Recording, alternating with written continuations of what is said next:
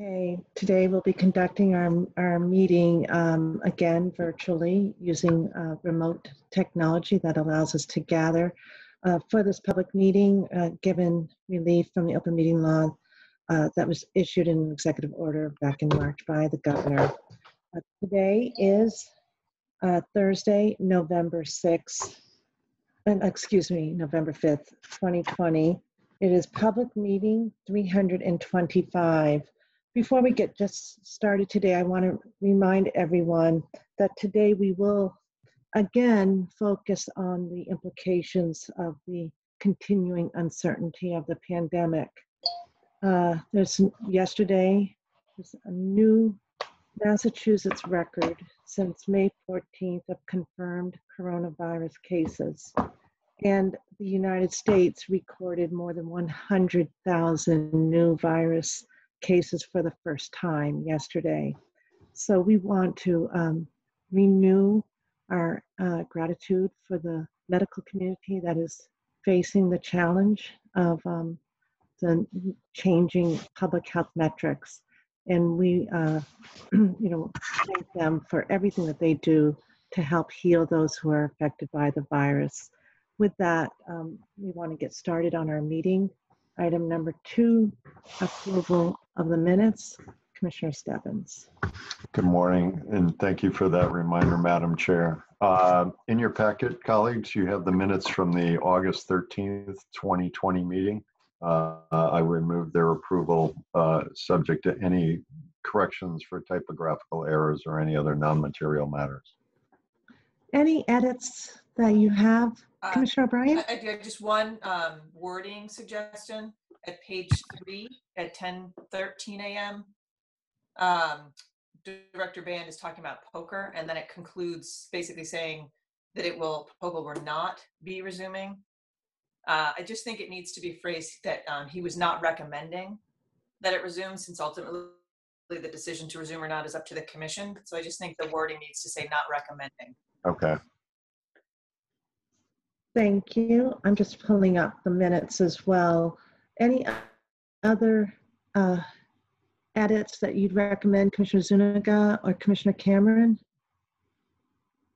I have one suggested change to, I think it's fair that it was complicated, but under 1101, I'm sorry, I don't have them pulled up in front of me, but the 1101 entry, Commissioner Stebbins, that was with respect to the independent monitor. Yes. Commissioner O'Brien, maybe you too also might want to help on the clarification. First off, it does suggest that the chair made a recommendation.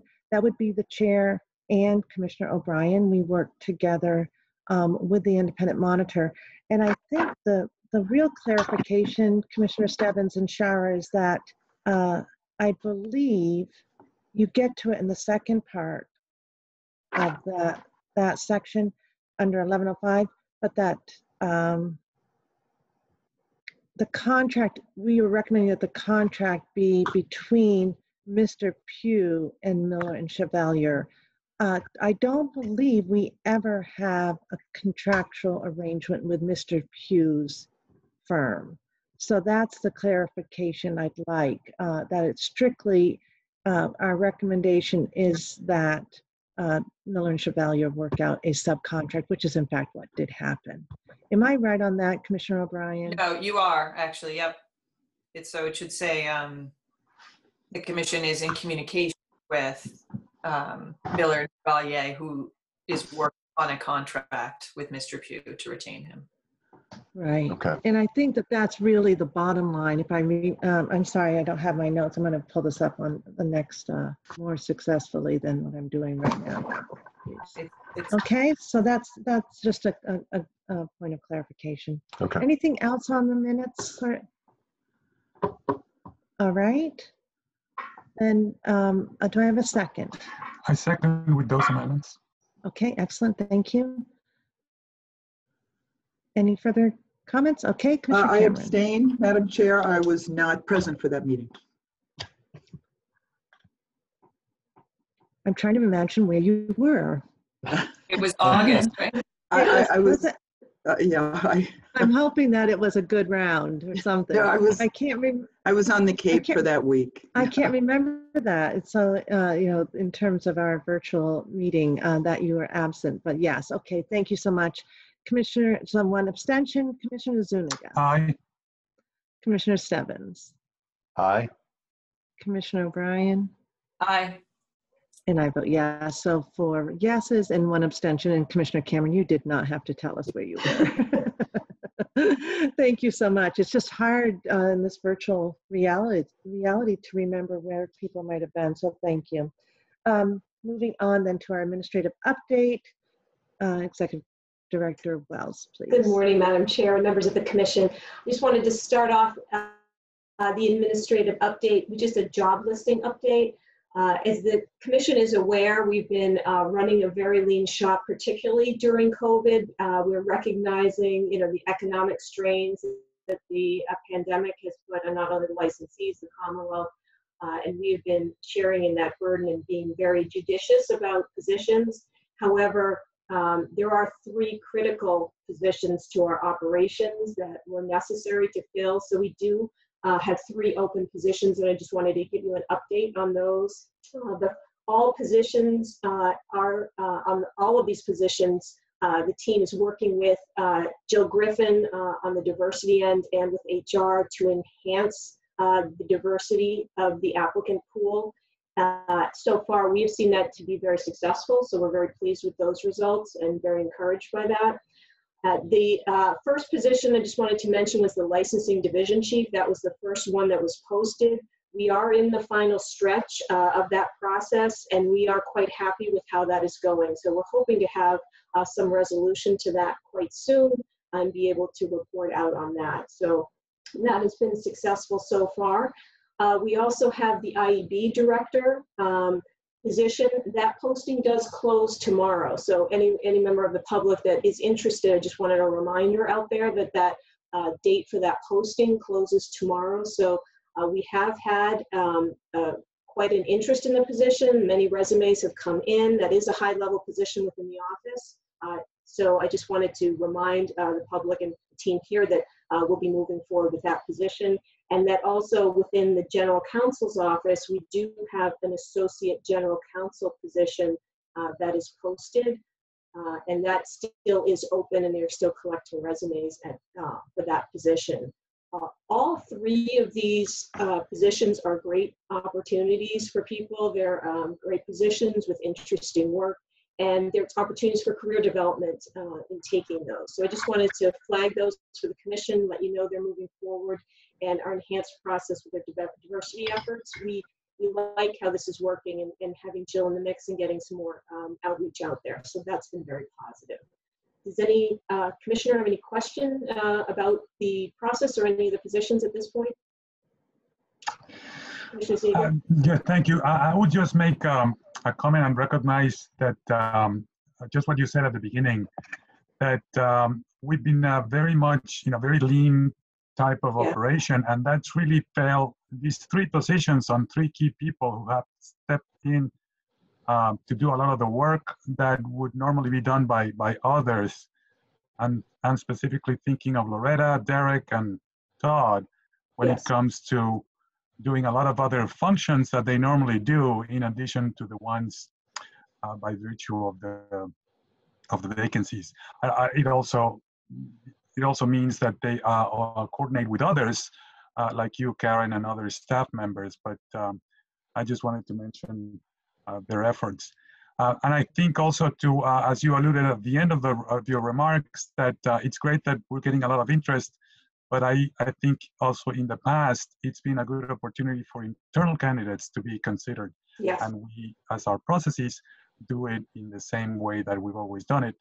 And I'm happy to hear that it's moving along. Thank you. And just a clarification, Karen, it's with these job listings that there's no expansion of our team. It's filling those positions. So again, to emphasize that we are cognizant of these times, certainly. Right. Yeah, as Enrique pointed out, the people doing double duty, and you can only do that for so long without that being too much. So Yeah. I think this is appropriate given our resources, but we're being very judicious in the positions that we're filling. We're not filling extra positions. Yeah, all three are filling. Exactly. Okay, excellent. Thank you. Okay, so for the next part of the administrative update, I would like to turn it over to Dr. Lightbound just to give you an update on racing and what's going on there. Thank you. Hi, Alex. Hi, thank you. And good morning, commissioners and Madam Chair. Good morning. So about a week and a half ago, we had our finals for the mass bred races at the harness track called the Sire Stakes program. This program, as you've heard on other reports, has really taken off. There were 8 races that day, each giving out a purse of $90,000. And this was preceded by 3 separate heats of races starting in September for horses to qualify for these races. So that was a great program. And even in those races, leading up to the finals, the purses were around $30,000. So that program's getting quite a bit of money out to the breeders and owners in Massachusetts and the area.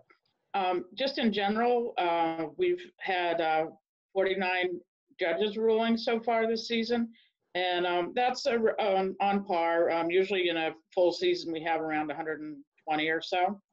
So our judges have been very busy.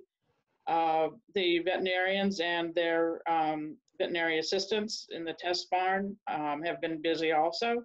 We've done around 1,000 TCO2 tests, including 67 on the Sire Stakes final day. On that day, the Standardbred Owners of Massachusetts has asked us to test every horse in their finals races instead of, usually we do 2 per race. So that was a big day for testing. Again, everyone was very good about complying with that program. And we've done around 600 blood and urine tests and 800 blood tests so far this year. Again, that's on par with what we would do in a normal year as far as a daily rate. As you know, that Plainridge was able to get their Spirit of Massachusetts and Claire Barton races in, the $250,000 Spirit of Mass and the Claire Barton for $100,000 earlier this year. That was July 26th. That was quite a feat. They could have easily canceled that race. As you know, we opened for racing on the 13th of July. So that came up very quickly, but Steve O'Toole's staff was very good about going ahead and getting everything done so that those 2 races could still go on. We're scheduled to finish out the meet with about 68 days of live racing. The last day of racing is November 27th.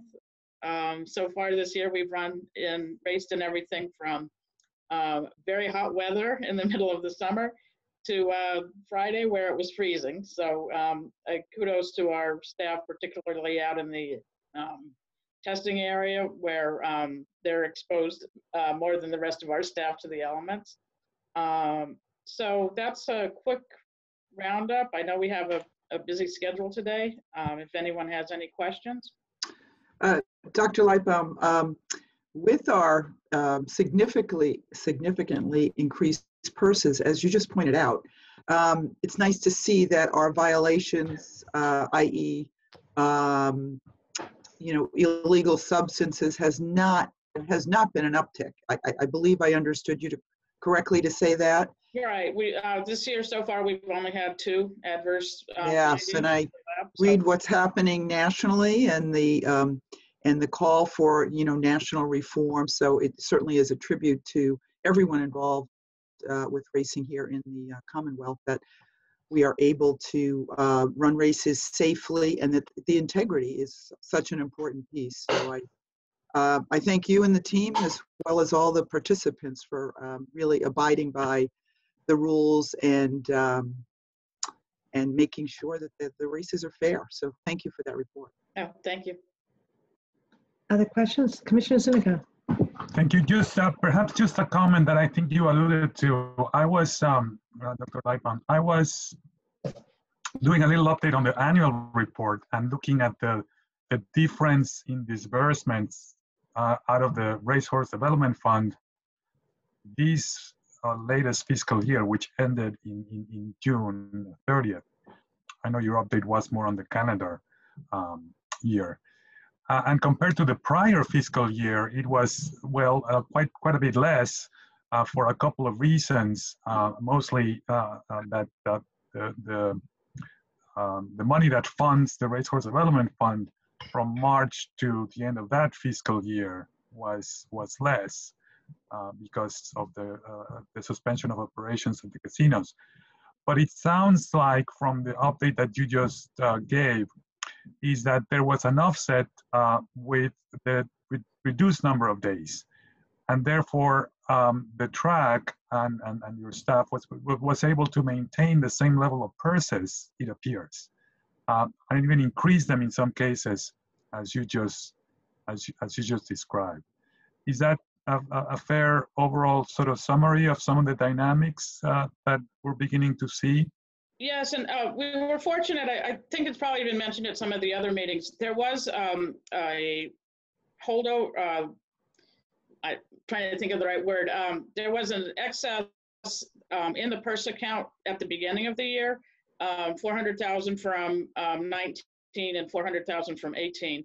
So there was about an $800,000 rollover from the previous years that was in the purse account. And it actually was very fortunate with the COVID striking that was in there, because it allowed Plain Ridge to keep their levels of their individual daily levels of purses up. And also that our casinos were able to open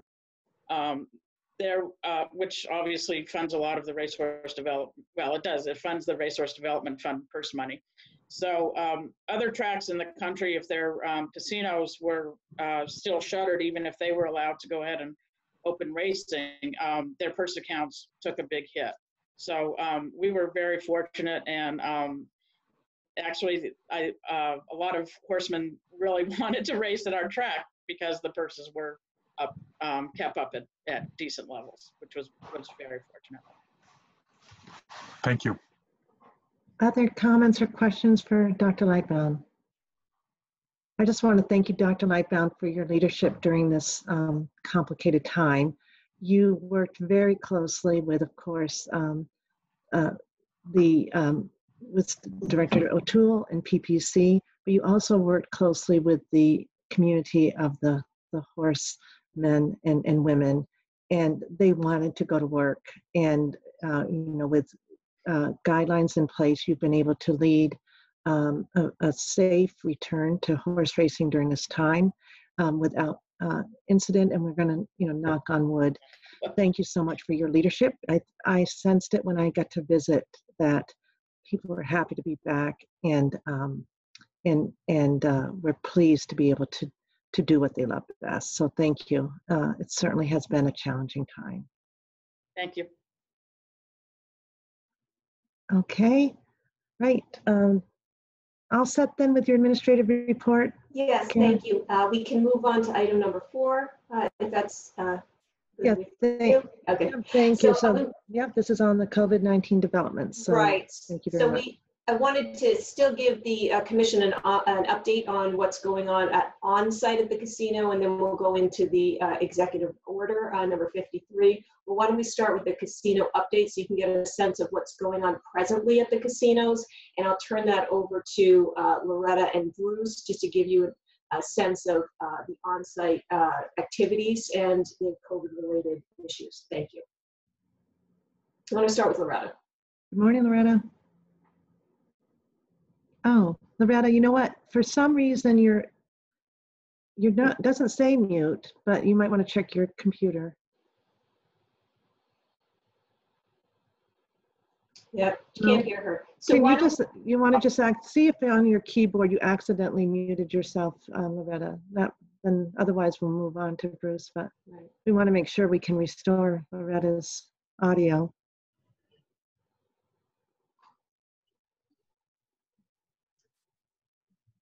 Katrina, any ideas for her? Oh, she's seeing one minute. we're patient on this. Karen and Derek and I already had a meeting where we had some Right. technological challenges, but it was on visual on that one. So Yeah. getting the whole gamut. Yeah, I guess you have to be understanding and flexible these times. Yeah, we're okay. Yeah. Oh, shifting seats. You are now Kate Cardigan. Yeah, here you are. I'm having the pleasure of seeing Kate for the first time in many months today, so that started my day off good, and so I'm ready to proceed, and we'll figure out later what's going on with my situation. So Bruce and I have been updating you on the COVID-related operational issues at every meeting, and really, I don't have a lot of material updates for you since the last meeting. You know, the properties have all been operating under the enhanced health and safety measures.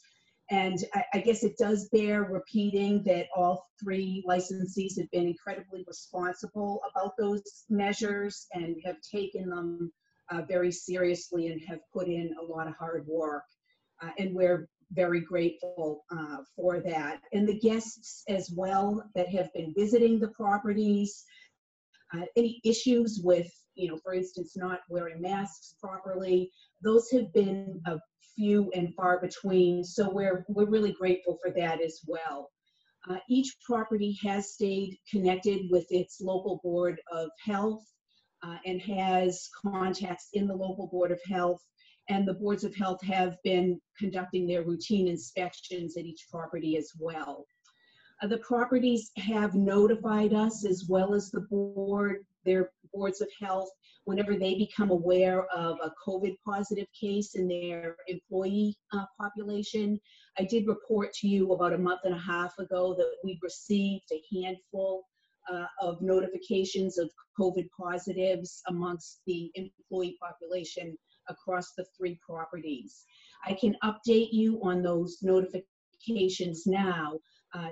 To date, since the three properties opened in early July, they have notified us of 20 active incidents or active employees who reported testing positive for the virus.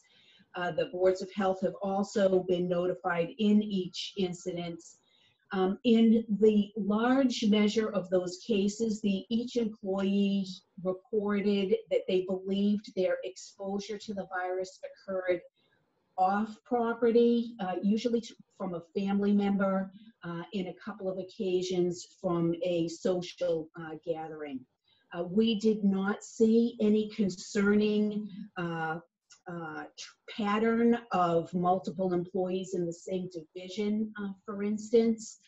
And of course, the boards of health were looking at that same information.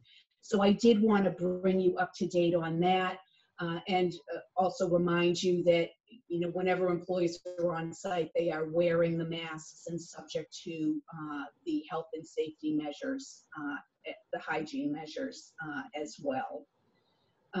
With that said, we are all mindful, as are the properties, of the uptick in cases in the Commonwealth. And Chair, you mentioned that in your opening comments, both in the Commonwealth and on a national basis. And we are mindful of those. The properties are mindful of those, and some of those trends and data are set out in the governor's new order. And you know, obviously the governor's order is, you know, somewhat the business of the day. We've got a number of agenda items on that, so you'll hear about those details in the next agenda item. But you know, we're mindful of those trends. The properties are mindful of those trends. We've been meeting with them all week in connection with the new order, and it's clear that they're prepared to continue to put in the hard work and cooperate as this situation continues to evolve. So really, those are my prepared comments. I know Mr. Band's on the call. If you have anything you'd like to ask either him or me to try to provide further insight on. Commissioners, or Bruce, do you want to add anything at this moment? My commentary kind of mirror Loretta's of what a good job the three properties are doing in making sure people adhere to the policies that we've set forth. They've all been doing a great job. But any comments, I certainly am willing to take any questions or comments. Commissioners, Commissioner Cameron. Yes, Mr. Band, I know we're certainly concerned about the public, but we're certainly concerned about our own employees. Now you have frontline workers, your gaming agents out there. I know you did not report on any issues, but I don't want to assume, but I suspect that that they are all, the plans that we have in place are keeping them safe, and they are, you know, providing and conducting their responsibilities in a way that they all feel safe, and that plan has worked effectively. Yes, I believe so. On a whole, I think we just took a survey that was very positive through HR. So yes, I believe they are. Excellent. Thanks. Other questions for Loretta or Bruce with respect to the operations at this current state? Just again, I appreciate your echoing the licensees' cooperation. I think we all have appreciated that really since the guidelines were put in place. So thank you. All right. Then moving on to the update with respect to the governor's executive order. Yes, as I'm sure everyone is aware, the DPH issued a stay-at-home advisory, and also the governor issued order number 53, which had some restrictions related to the COVID pandemic in Massachusetts, and they have implications for our operations. So we've been working internally and with the licensees to come up with a process for you today to review how the licensees are going to comply with the executive order and updating our minimum requirements. So I'm going to turn it over to Loretta to review what we've been doing and next steps for the commission as far as adhering to that order in the gaming industry. So thank you, Loretta. When I turn it over to you. Okay, thanks, Karen. So the governor's order issued on Friday afternoon.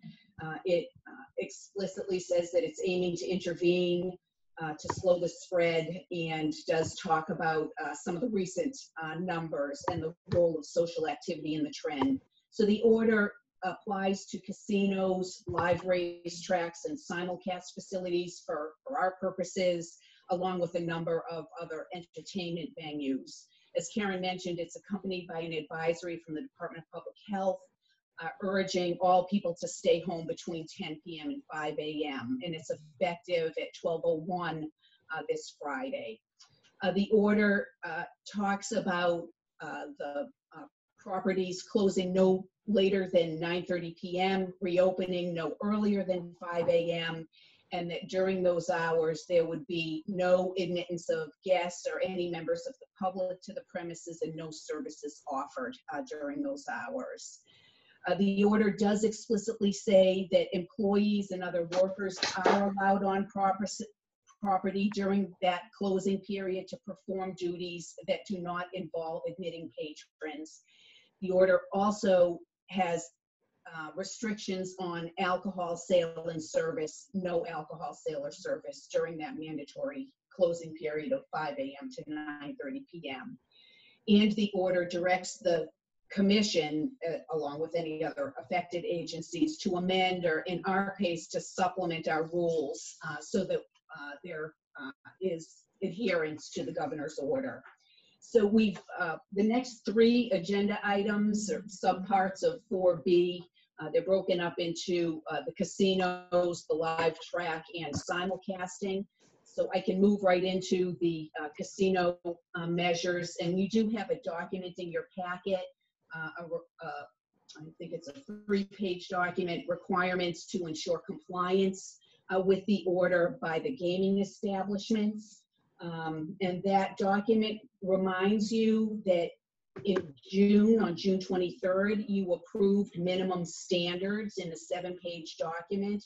That was the document that talked about, you know, in order to reopen, they had to do the pre-opening cleaning and all of those mask requirements, the communications plan, the sanitization, social distancing, plexiglass barriers, and so forth. You supplemented that initial document once already when you allowed roulette to be reintroduced, and the document in front of you today would supplement it again to incorporate the governor's order. The document in front of you today requires each of the 3 gaming licensees to submit a plan.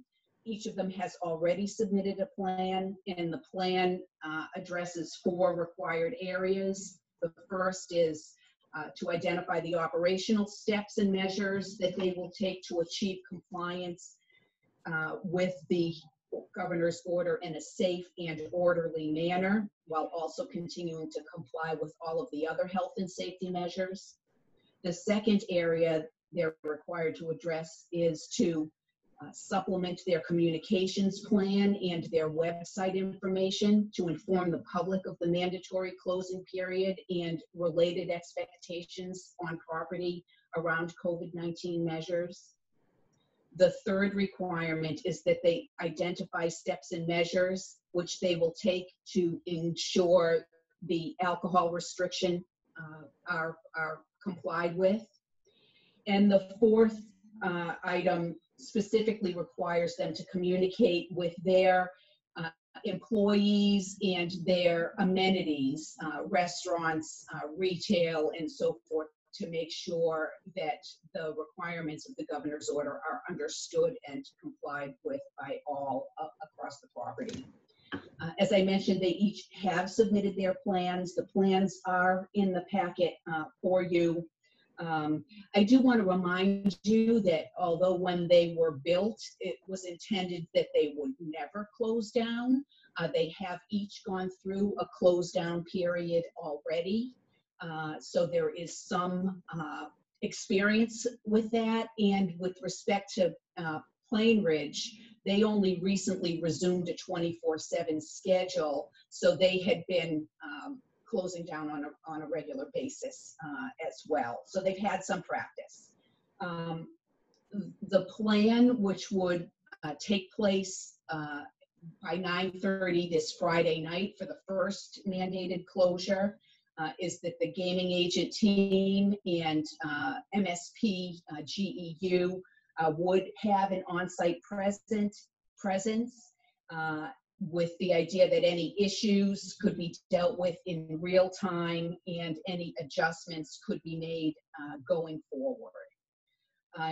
Bruce, as you know, is on the call now. I believe Captain Connors is also on the call. The licensees are each on the call. So we would invite your comments, questions, any areas you want to discuss at this time. Commissioners? No questions at this time? Well, Loretta, I think that means that your submissions were thorough and that the responses from the licensees were thorough. I do think that there are, and I may be wrong because I haven't scrolled on Loretta, but there are also perhaps representatives from our licensees on today. They were each invited to be here. I have looked through earlier in the meeting, and I believe I saw representation from each of them.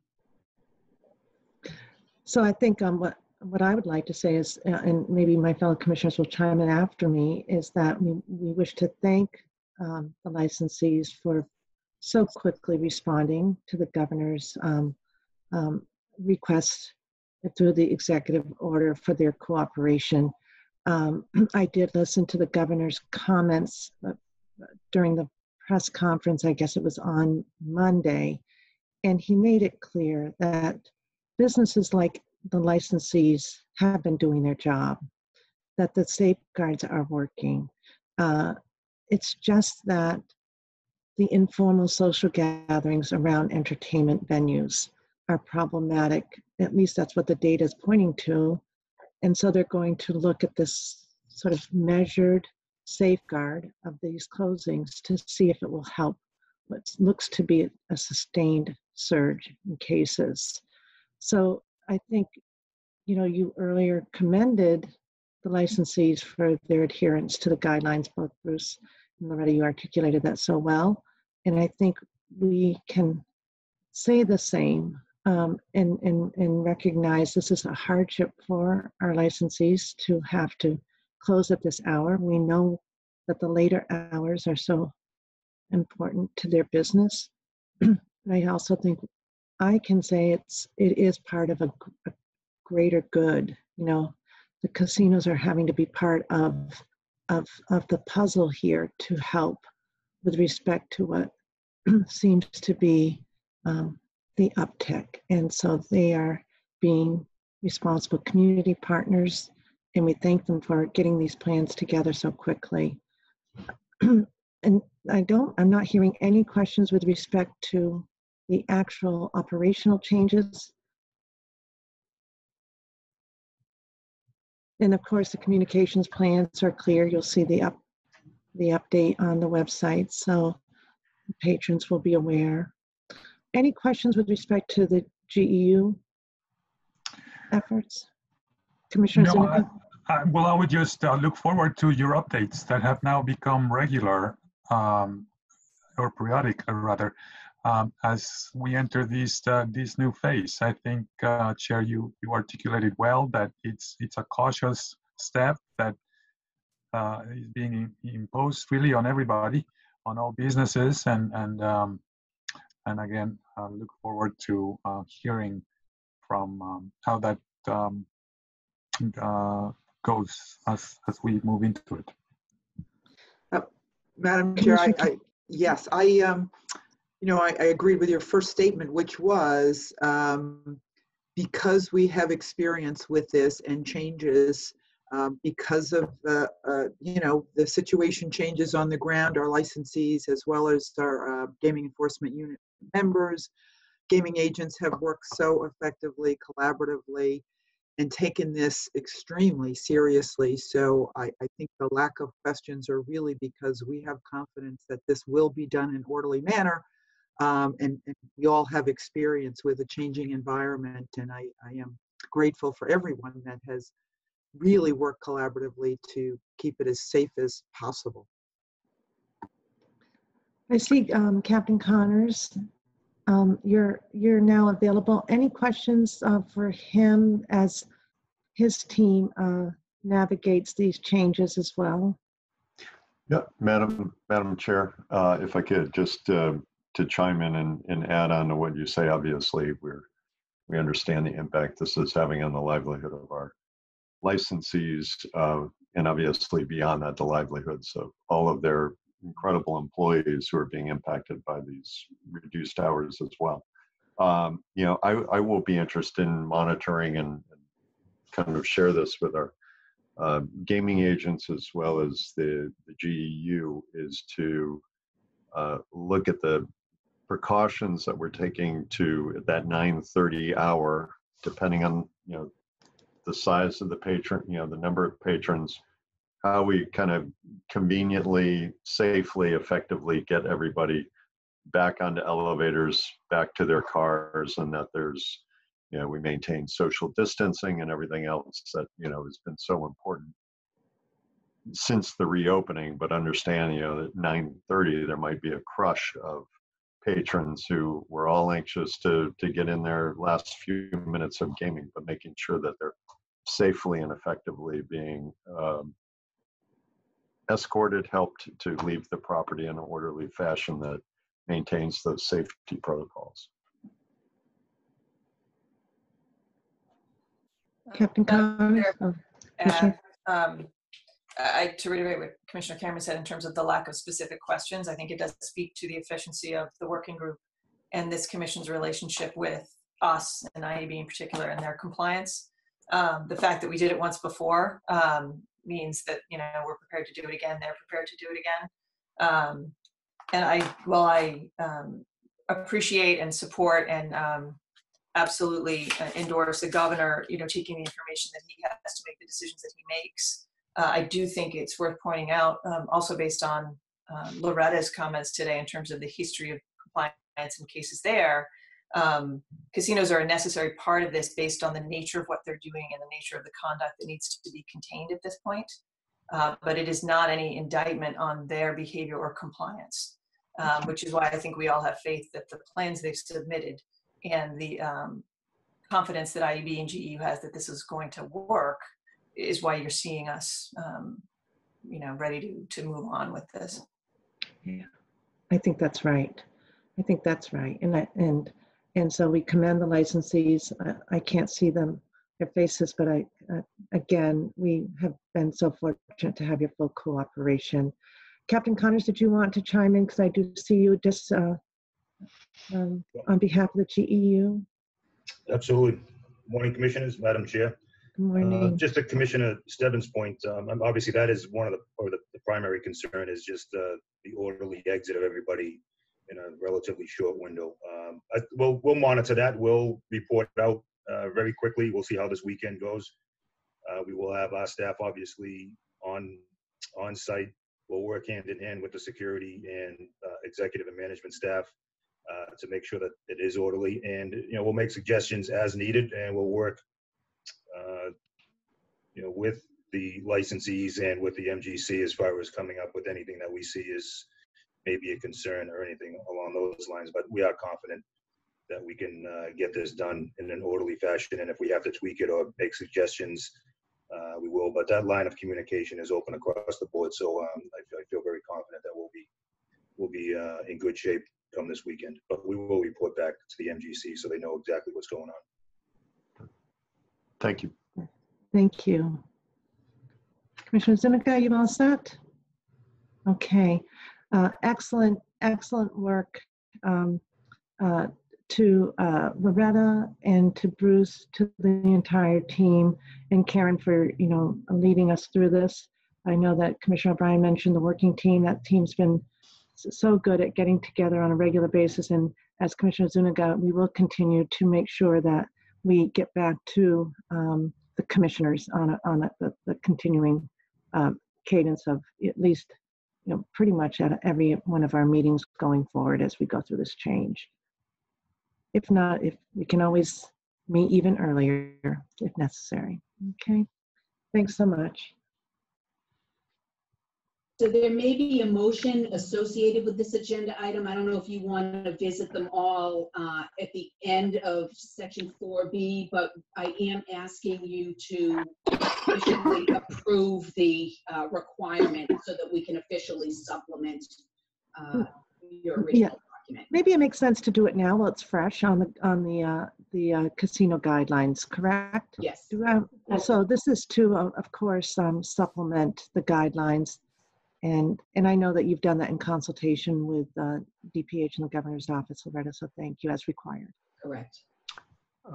Madam Chair, I'd move that the Commission supplement the gaming guidelines previously approved on June 23rd, 2020 by requiring each gaming licensee to comply with the requirements to ensure compliance with COVID-19 Order Number 53, requiring early closing and limiting hours at the Commonwealth's gaming establishments in the manner discussed today. Second. Thank you. No further discussion? Commissioner Cameron? Aye. Commissioner O'Brien? Aye. Commissioner Zuniga? Aye. Commissioner Stebbins? Aye. And I vote yes, 5-0, Shar, thank you. Okay, then moving on to item B2. Okay, B2 is the governor's order with respect to the live racing track. There's one live track, the harness racing track at PPC. I see Dr. Lightbound still on the call. I believe Mr. O'Toole is on the call as well. The document in your packet requires PPC to supplement its protocols in a manner that incorporates the governor's order. They have already responded that they essentially are in compliance already because the hours of live racing are from 1 to 4:30 Monday, Thursday, and Friday, and that the live racing patrons exit the area within the hour after the completion of the 4:30 race, which is well before what will be the 9 p.m. closing time. And also the season is scheduled to end the day after Thanksgiving on November 27th. So that one is pretty straightforward. As I said, Dr. Lightbound and I think Mr. O'Toole are on the call if you have any questions for them, but similarly, I would be asking for you to formally approve the document after your questions are addressed. We thank them for their immediate response as well. Any questions for either Loretta or Alex? Should I have a motion? Madam Chair, I move that the Commission supplement its protocols for the conduct of live racing under COVID-19 to incorporate the requirements set forth in COVID-19 Order Number 53 in the manner discussed today. Thank you. Second. Thank you. Any discussion, questions? Commissioner Cameron. Aye. Commissioner O'Brien. Aye. Commissioner Zuniga. Aye. Commissioner Stebbins. Aye. I vote yes, 5-0. Thank you. Moving that on to fourth B3, please. Okay, and that item involves the simulcast facilities and them in compliance with the governor's order. And the document in your packet requires each of the 3 simulcast facilities to submit in writing their plan explaining how they will abide. They have all done so already. Raynham has indicated that they intend to close on or before 9:30 p.m. And I understand from Dr. Lightbound that they are already in the process of starting to inform their patrons of the new closing time. Suffolk Downs has indicated in writing that they are not open past 8 p.m. Anyway, and will not be opening before the 10 a.m. hour. And PPC has already responded and has implemented limited hours Sunday through Thursday from noon to 8 and Friday and Saturday from noon to 9 p.m. So similarly, I believe those facilities are on the call. If you had anything specific for them, we did get prompt responses from them that are in your packet. And I would be asking you to adopt the document as well for the simulcast. Any questions on the simulcasting? Again, thank you to those involved for getting back to Loretta and team so quickly and comprehensively. Do I have a motion? Madam Chair, I'd move that the Commission direct the simulcasting licensees to supplement their respective plans for reopening of simulcast facilities as discussed today to ensure compliance with COVID-19 Order Number 53 and to submit that plan to the Commission for approval. Second. Thank you, Commissioner. Any questions? Okay, Commissioner Cameron. Aye. Commissioner O'Brien. Aye. Commissioner Zuniga. Aye. And Commissioner Stebbins. Aye. And I vote yes. Thank you, Shara. So thank you so much for the comprehensive report. I feel like we've accomplished the goal today on that matter. So we can move on then to item number 5. Loretta, are you all set? I am all set on that item as well. And this item involves a request that MGM submitted for an amendment to their gaming beverage license. There is a one-page memo in your packet specifically. MGM is asking for what they have termed a smart bar service bar to be located in a secure area. They have explained that they want this bar, feel they need this bar during the period where we have these COVID measures, because all patrons, when getting anything to drink now, whether it's an alcoholic beverage, non-alcoholic beverage, the servers are required to bring them the drink. There's no self-service, and patrons are not allowed to go up to a bar and place an order themselves. So this service bar would increase service times and also reduce some of the or enhance some of the distancing measures for the cocktail servers. Our IB team, in particular Andrew Steffen, a senior supervisor, has conducted an inspection with an eye towards the restricted access aspect of the bar and the surveillance coverage of the bar. He's on the call. I would invite him to tell you what his inspection showed. And Mr. Miller and Mr. Berry from MGM are also on the call if you had any particular questions for them. So if I can turn it over to Andrew, that'd be great. Good morning, Andrew. Hey, good morning, Madam Chair, Commissioners. I'll make this very brief. Last week, our IAB team at MGM Springfield inspected the proposed Smart Bar in the former promotions area. First, with regards to its security measures, the service bar is located behind a locked door accessible only by an RFID swipe or proxy card, similar to a card that you would use to access the building. Once at the service bar, the system itself is only accessible by a point of sale or POS swipe card held only by MGM beverage staff members. The bar has a locking storage cabinet in the lower section, which can be secured when not in operation. Again, only MGM beverage staff will have access to this physical key. Lastly, we have also verified the adequacy of the surveillance coverage in that area, for which the IEB does approve for MGM to conduct their proposed operations. With regards to the actual operation of the unit, as this is referred to as a smart bar, the system dispenses mixed drinks only. Beer and wine will not be available from this service bar. To utilize it, a beverage staff member will swipe their POS swipe card, select the correct mixed drink, and the system will auto dispense the beverage. There is no real bartender or actual pouring of drinks. So to close, the IEB does approve for the use of the one smart bar as proposed by MGM Springfield. Those are the only prepared comments I have on the smart bar. I'd be happy to take any questions you may have, or go back to Loretta. Commissioners. Commissioner Zuniga. Yeah, just a question for Loretta. Remind us, Loretta, these we have been present for some time now in Encore. If I remember correctly, we had a discussion about this a while ago. Is this the first one at MGM, or have there been others? Just for context. So you're right, Commissioner. There are some units, similar units that serve the same function that you approved for Encore. This is the first such amendment at MGM. Okay.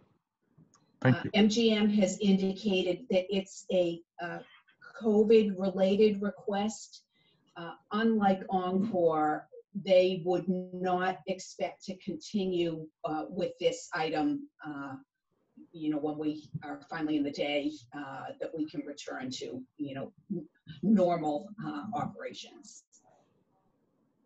Look forward to that time too. We all do, yes. Other questions for Andrew or Loretta? Bruce? I have just one question. It's probably not an issue, and I'm sure you gave it thought, Andrew, but it looks like it's in a rather confined space. The servers who go there are able to maintain their social distance if they have to, or is it pretty much only going to be one server who goes up to mix the drinks? The way it was explained to me, it'd only be one server that would utilize the bar at one time. However, there is space in that area should another server enter in that area. There's space where the server can keep their distance as well. Okay, thank you.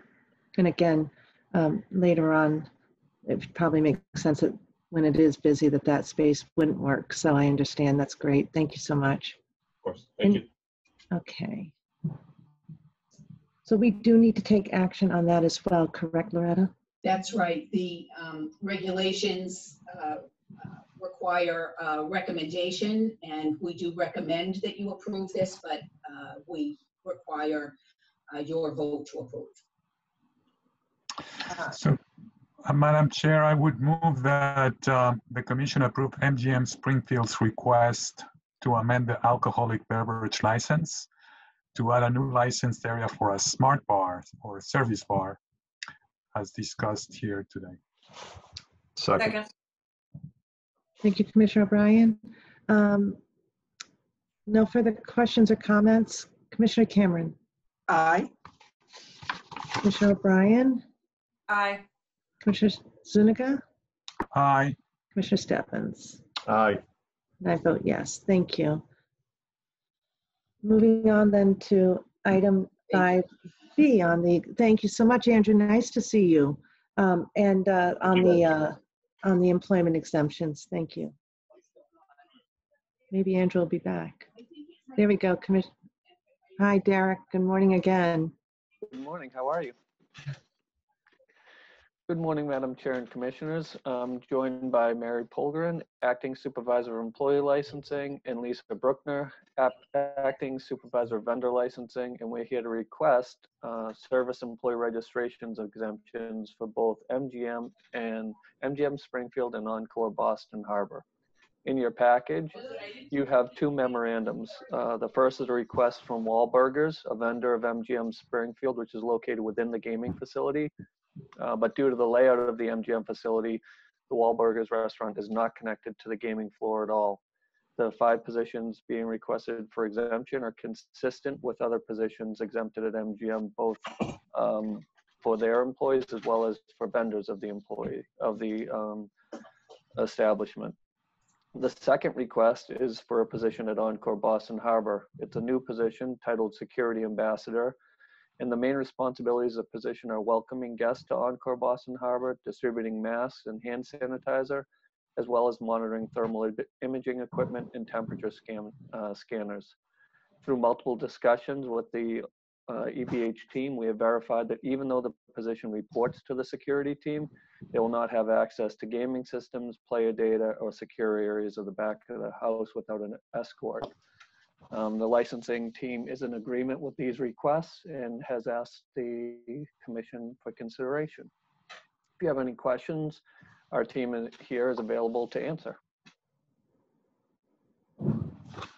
Commissioner Zuniga. No, just to emphasize what perhaps what Derek alluded to, that this would be very much in my read in line with prior exemptions we've done in the past. There's very little connection to the gaming floor. And, I have also been personally on the side of exemptions because those tend to provide more opportunities to groups that sometimes are shut out of opportunities for employment. So I'll go along with the recommendation, and I thank you for that update. Other questions or comments for Derek and team? It was nice to see Lisa. Good morning. Madam Chair, just one question as it relates to the EBH facilities. Mr. Lennon, do you know if those security ambassadors are going to be on the gaming floor, or are they meant to be in more of the public areas of the gaming facility? So this is part of the conversations we had. It's mainly by the hotel entrance, which is where where the security ambassadors will be. Not on the gaming floor. If they were to be asked to do a little bit, and this would really only be for staffing issues of right by the gaming floor where they enter, they may do that, but the intent of the position is at the hotel entrance. Okay, thank you. Yes. Great. Just Derek, to put a finer point on that, the job description says no work on the gaming floor. So they may be near the gaming floor, but I take it that's a no to that question on the form. Correct. That's a no. Actual floor. Okay. No. And we had to have multiple conversations with that, because when you see a position reporting to security, and actually this is a good area where Loretta had asked the IEB to review this, it brought up a few extra questions just to that point. How aren't they going to have access to these areas when it's reporting to security? But we did get verification. There will not be access, not on the gaming floor. And this is really an ambassador just to make sure masks are being worn, temperatures are correct, and hand sanitizers available. These are new positions created in response to the pandemic. Correct. And so they're going to really limit their role. Correct. Any further questions? Yeah, Madam Chair, just a comment. I find all of these requests reasonable and in keeping with what we've done in the past. And I appreciate the thoroughness of the team in asking those additional questions to make sure we are comfortable and consistent. I have to ask the follow-up question. You know, this is an exciting opportunity for new positions at Wahlburgers. You know, really supporting what was envisioned, of course, without the complexity of a pandemic, being the economic driver and job creator. So we want to commend Wahlburgers, and this is an opportunity for jobs. So I guess I'm wondering if we know, do we have an idea as to when the doors will be open? Not yet? So we still do not have a date Okay. for when the doors will be open. And I think the latest executive order has caused some reconsideration for even what they may have had for a sensitive soft opening. I understand, but at least they're lining up the idea that these jobs will be put in place. So that's exciting. Right. Excellent. Do we have any further questions?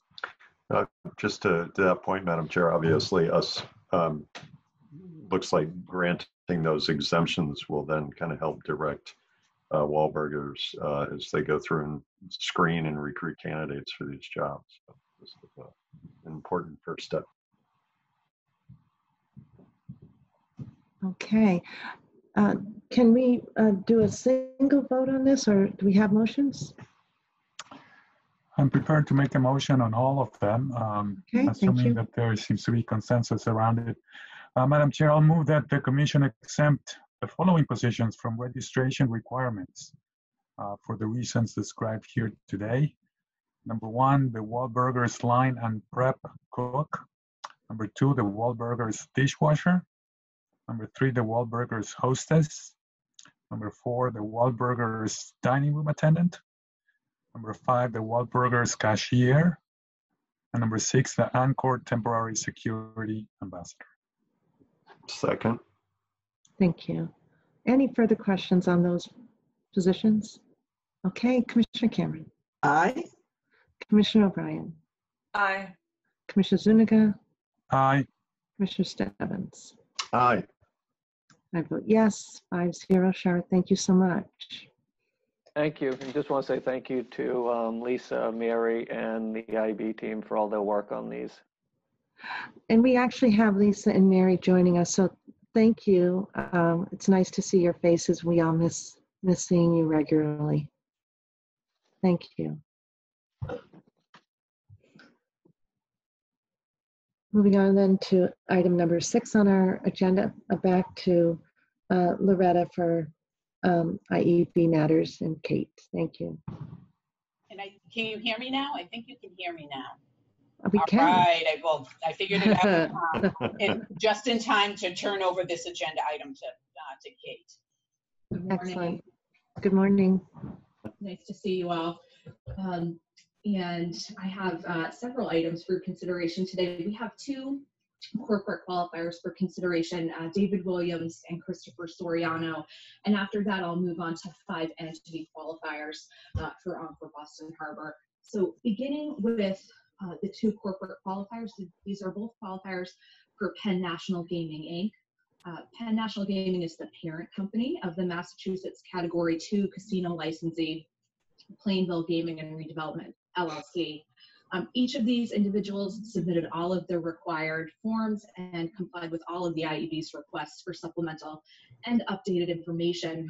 The IEB conducted its usual complete protocol for suitability, for casino qualifiers, and we confirmed financial stability and integrity, reviewed litigation history, searched criminal history, verified that no prohibited political contributions were made in Massachusetts, and also conducted checks of open source material and law enforcement databases as part of the investigation. The team for the investigation into Mr. Williams consisted of Trooper Thomas Roger of the Gaming Enforcement Unit and Director of Financial Investigations Monica Chang. The team for Mr. Soriano consisted of, again, Trooper Roger and financial investigator Zongfei Zhu. And I am very fortunate to have the members of the teams joining in on the call today in case there are any questions from commissioners after presentation. IEB investigators were also able to interview each of these candidates via teleconference. Mr. Williams was interviewed on August 25th of 2020 and Mr. Soriano on September 9th of 2020. I note that both parties were cooperative and forthcoming in all aspects of the investigations. Turning first to Mr. Williams, he joined PNGI in January of 2020, first as an executive advisor before taking over as chief financial officer in March of 2020. Mr. Williams' responsibilities as CFO include oversight of all Penn's corporate financial functions. Mr. Williams reports directly to Jay Snowden, who's the chief executive officer of Penn National Gaming. Mr. Williams is based out of Penn's corporate headquarters in Wyomissing, Pennsylvania. Prior to his current position with Penn National Gaming, he worked from September of 1990 to May of 1995 at First Franklin Financial, where he was a financial planning and analysis manager. He then took a position at Claris International as CFO. That was from May of 1995 to October of 2019. And then joined Penn National Gaming again first as an executive advisor in January of 2020, and then in his current position as executive vice president and CFO beginning in March of 2020. Mr. Williams, as part of his employment, has submitted gaming license applications in numerous jurisdictions where Penn National conducts business. Several of these are currently pending. However, he has subsequently been approved by gaming regulators in Texas, West Virginia, Colorado, and Ohio. Our background review confirmed that Mr. Williams completed his undergraduate studies at San Jose State University and graduated in 1990 with a Bachelor of Science in Business Administration. Mr. Williams has demonstrated to the IEB by clear and convincing evidence that he is suitable, and at this time the IEB recommends the Commission vote to find him suitable as a qualifier for PMGI. Any questions with regard to Mr. Williams? Okay. I will note that Ms. Bedard has prepared the motions, and because Mr. Soriano and Mr. Williams are both qualifiers for the same licensee, we'll present the vote together for those two parties. So I'll move on to the presentation of Mr. Soriano.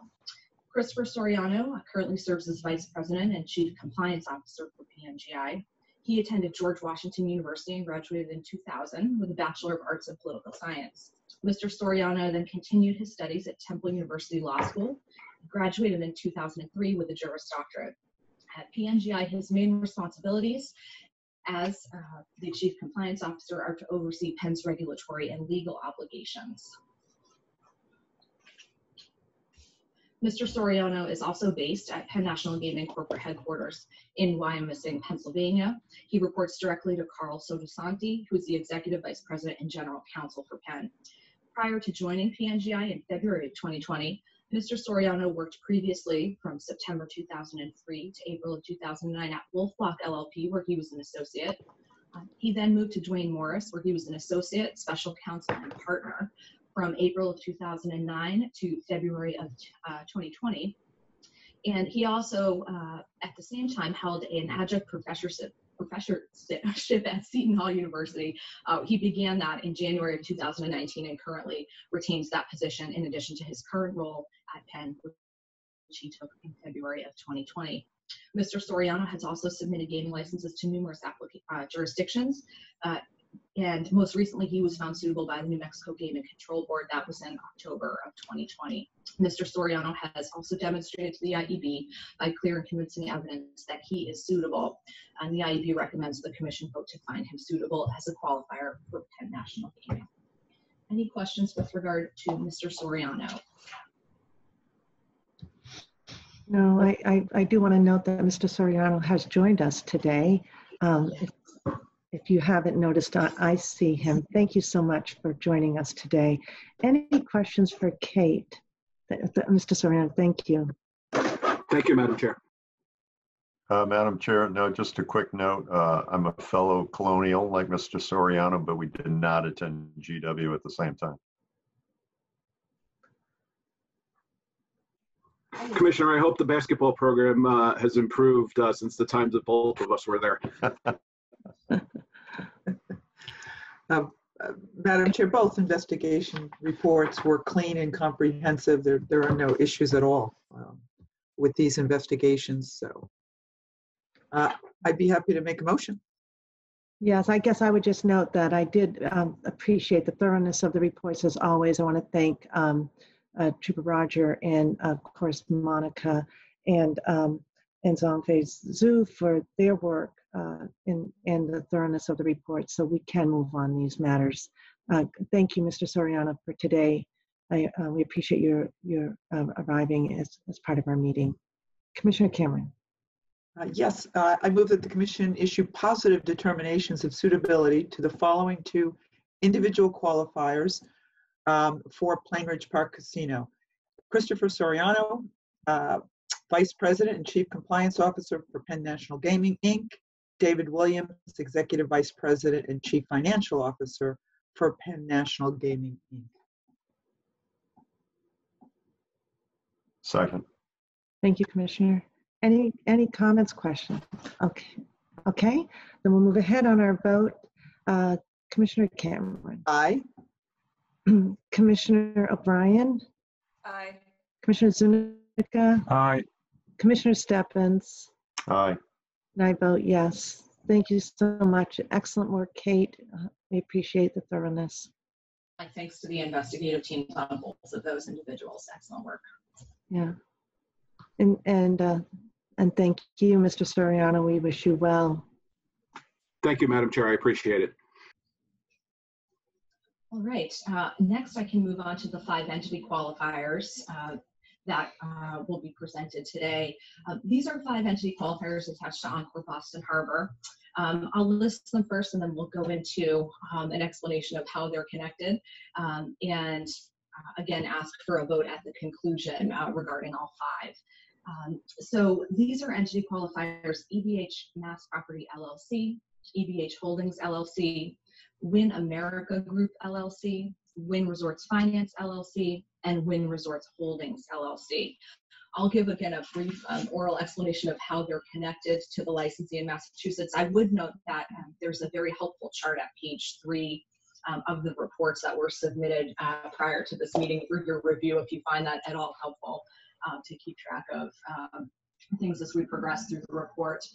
As the commissioners know, WinMass LLC is a Category 1 licensee in Massachusetts. It's the parent company of 2 of these qualifiers for your consideration: EBH Holdings LLC and EBH Mass Property LLC. WinMass LLC is a subsidiary of Win America Group LLC. Win America Group is a new holding company of all of Win's North American properties, including WinMass LLC. Win America Group LLC serves essentially as a pass-through to another one of these entities for your consideration, Win Resorts Finance LLC. And Win Resorts Finance LLC is a holding company in turn for Win America Group LLC. Win Resorts Finance LLC is in turn a subsidiary of Win Resorts Holdings LLC, which holds ownership interest in Win's intellectual properties. So with that brief explanation, if there are no questions, I will move into a more detailed explanation of the first entity, EBH Mass Property LLC. EBH Mass Property LLC was organized in the Commonwealth of Massachusetts, March 29th of 2019.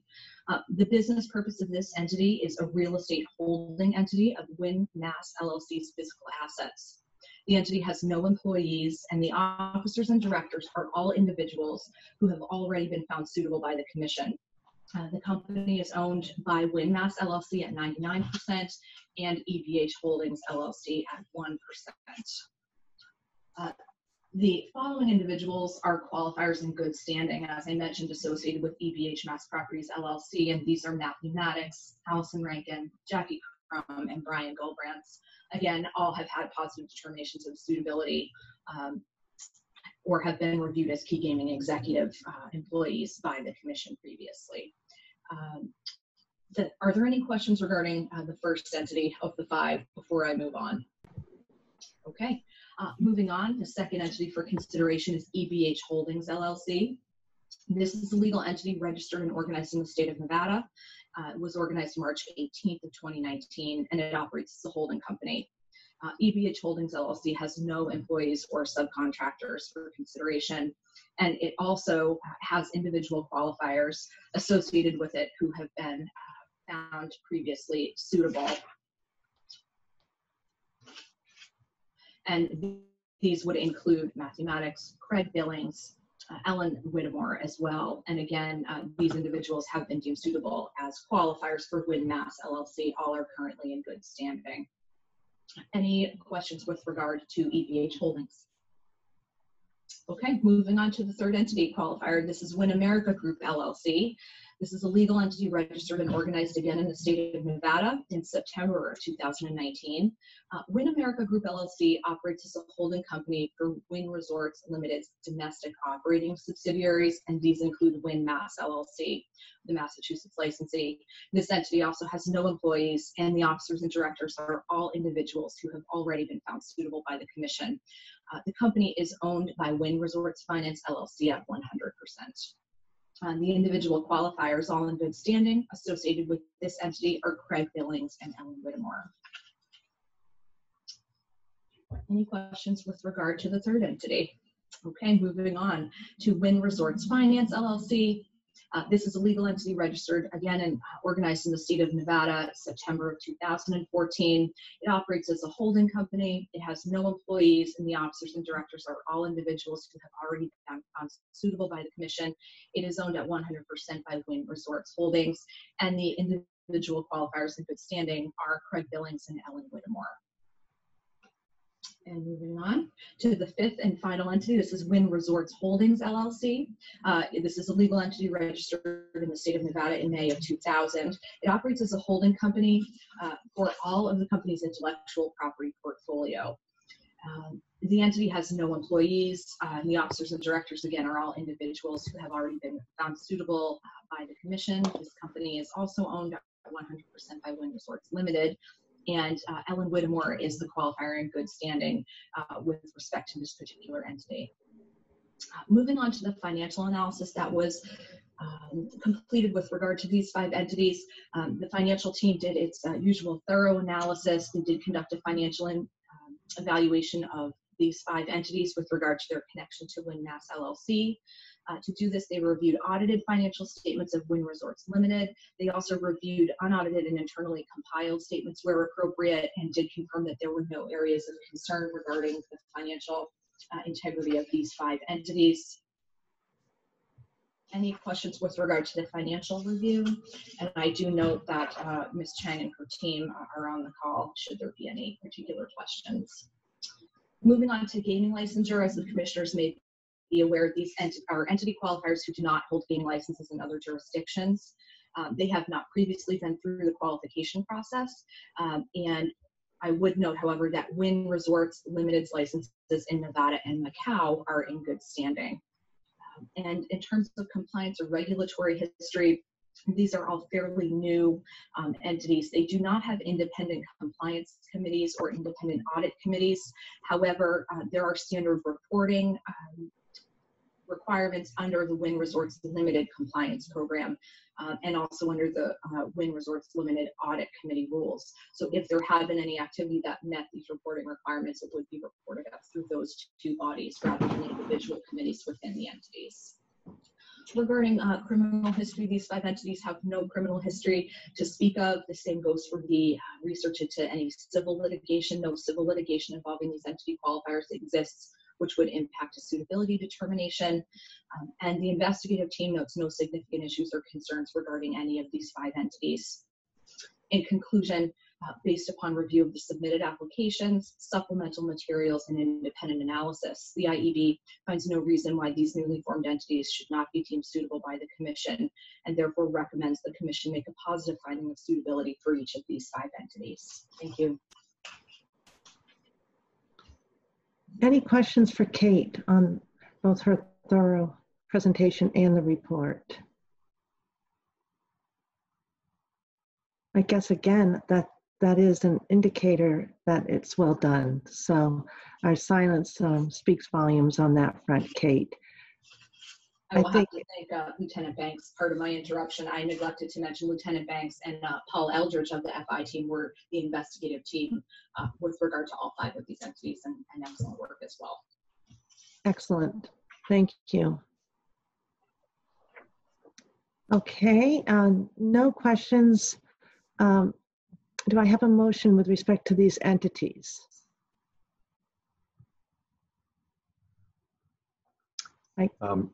Madam Chair, I'd move that the Commission issue positive determinations of suitability to the following 5 entity qualifiers for Encore Boston Harbor.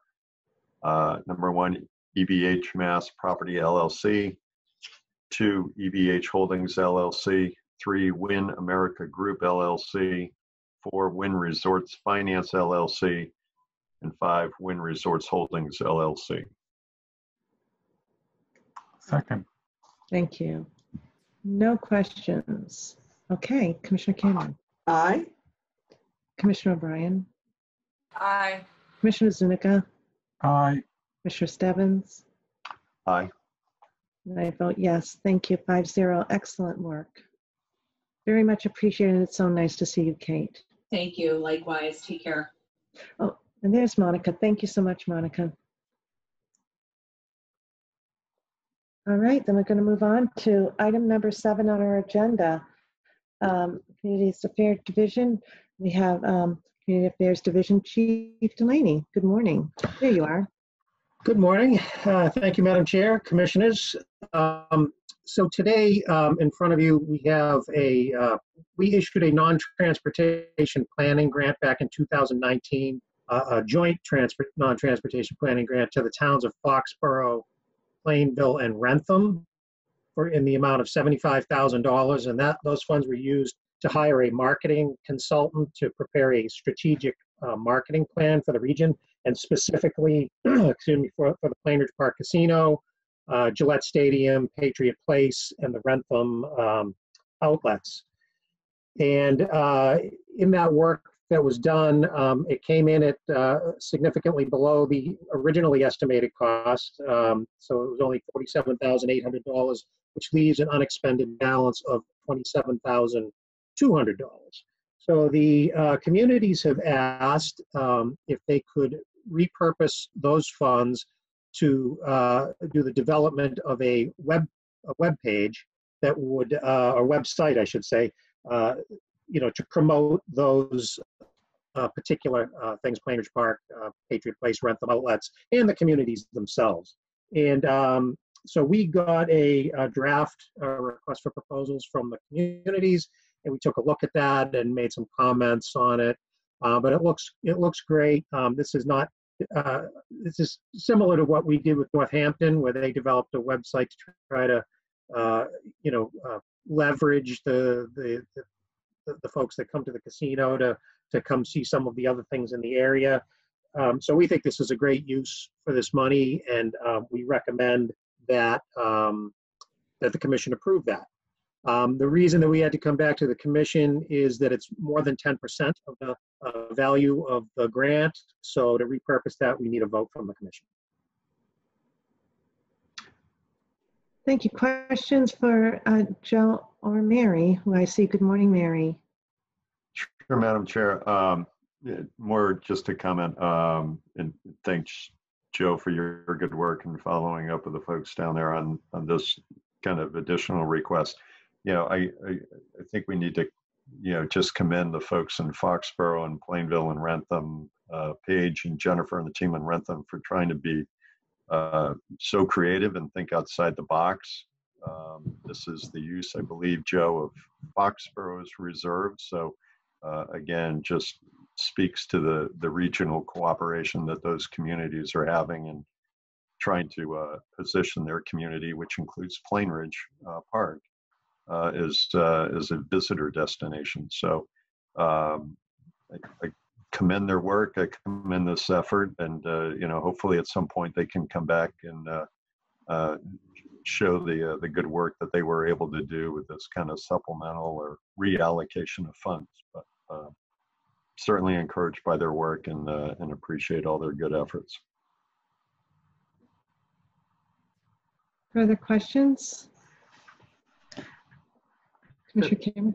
Yeah, no question, but I concur with Commissioner Stebbins, and I've always loved this project. Working collaboratively to really highlight the area and the fabulous amenities there are in the collective area. So I think I agree that this is a great use of those funds. Further, Commissioner Zuniga, you're all set? Yeah. I echo the comments that I am reminded that you may be putting together some kind of a brown bag training, and this is an example of a great regional effort of a certain scale that might be really helpful for other prospective applicants. This doesn't impact my vote whatsoever, but I'm just curious. When they did the strategic marketing plan, was the development of a website, a joint website, part of the plan's outcome, if you happen to know? No, I don't think it was initially. It was, they wanted to come up with this plan, and I think as part of that, developing a website was sort of the next logical step of that project. Yeah, well, it does work together nicely. So, just curious. Thank you.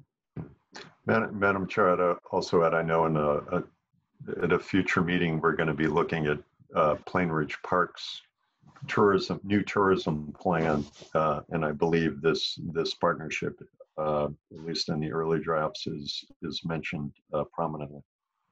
Good, so inform that. That's excellent. It's good to see it at work. And it's also good to come out under budget, don't you think? Yeah. I see Commissioner Zuniga. That was what I was waiting for. I thought Commissioner Zuniga was going to comment on that. It's nice to see that they accomplished what they wanted with less dollars. So excellent. All righty. We have to have a motion then, I believe, for this, the 10% piece.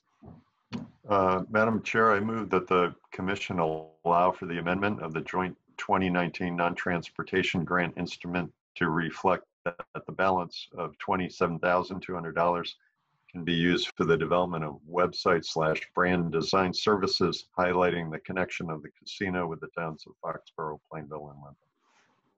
Second. Any further comments?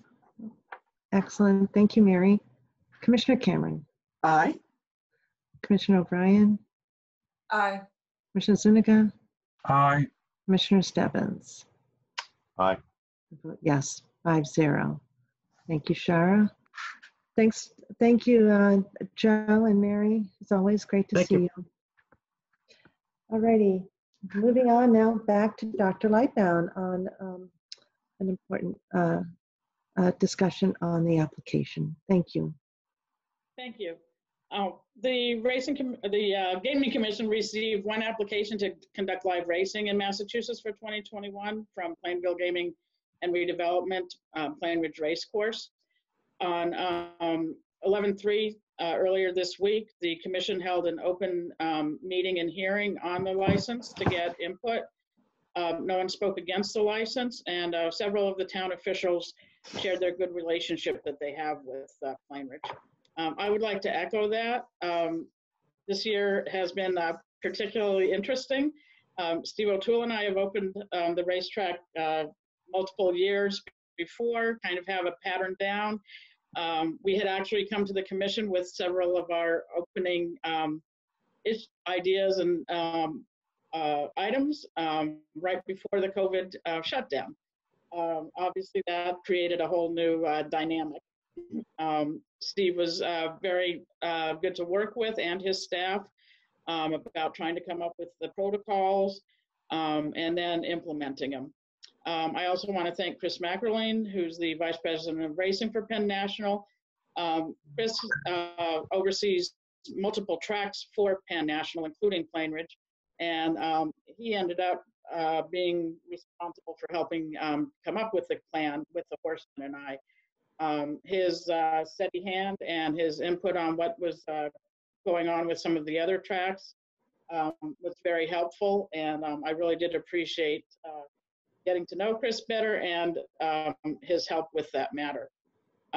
Again, once we came up with the COVID plans, it's a whole nother thing to implement them, and not just the plans themselves, but how to incorporate that with the regulation of racing. It ended up that we, in order to keep the social distancing, we basically had to use the entire backside as the paddock, which included having to retrofit the stalls. And I want to commend the horsemen.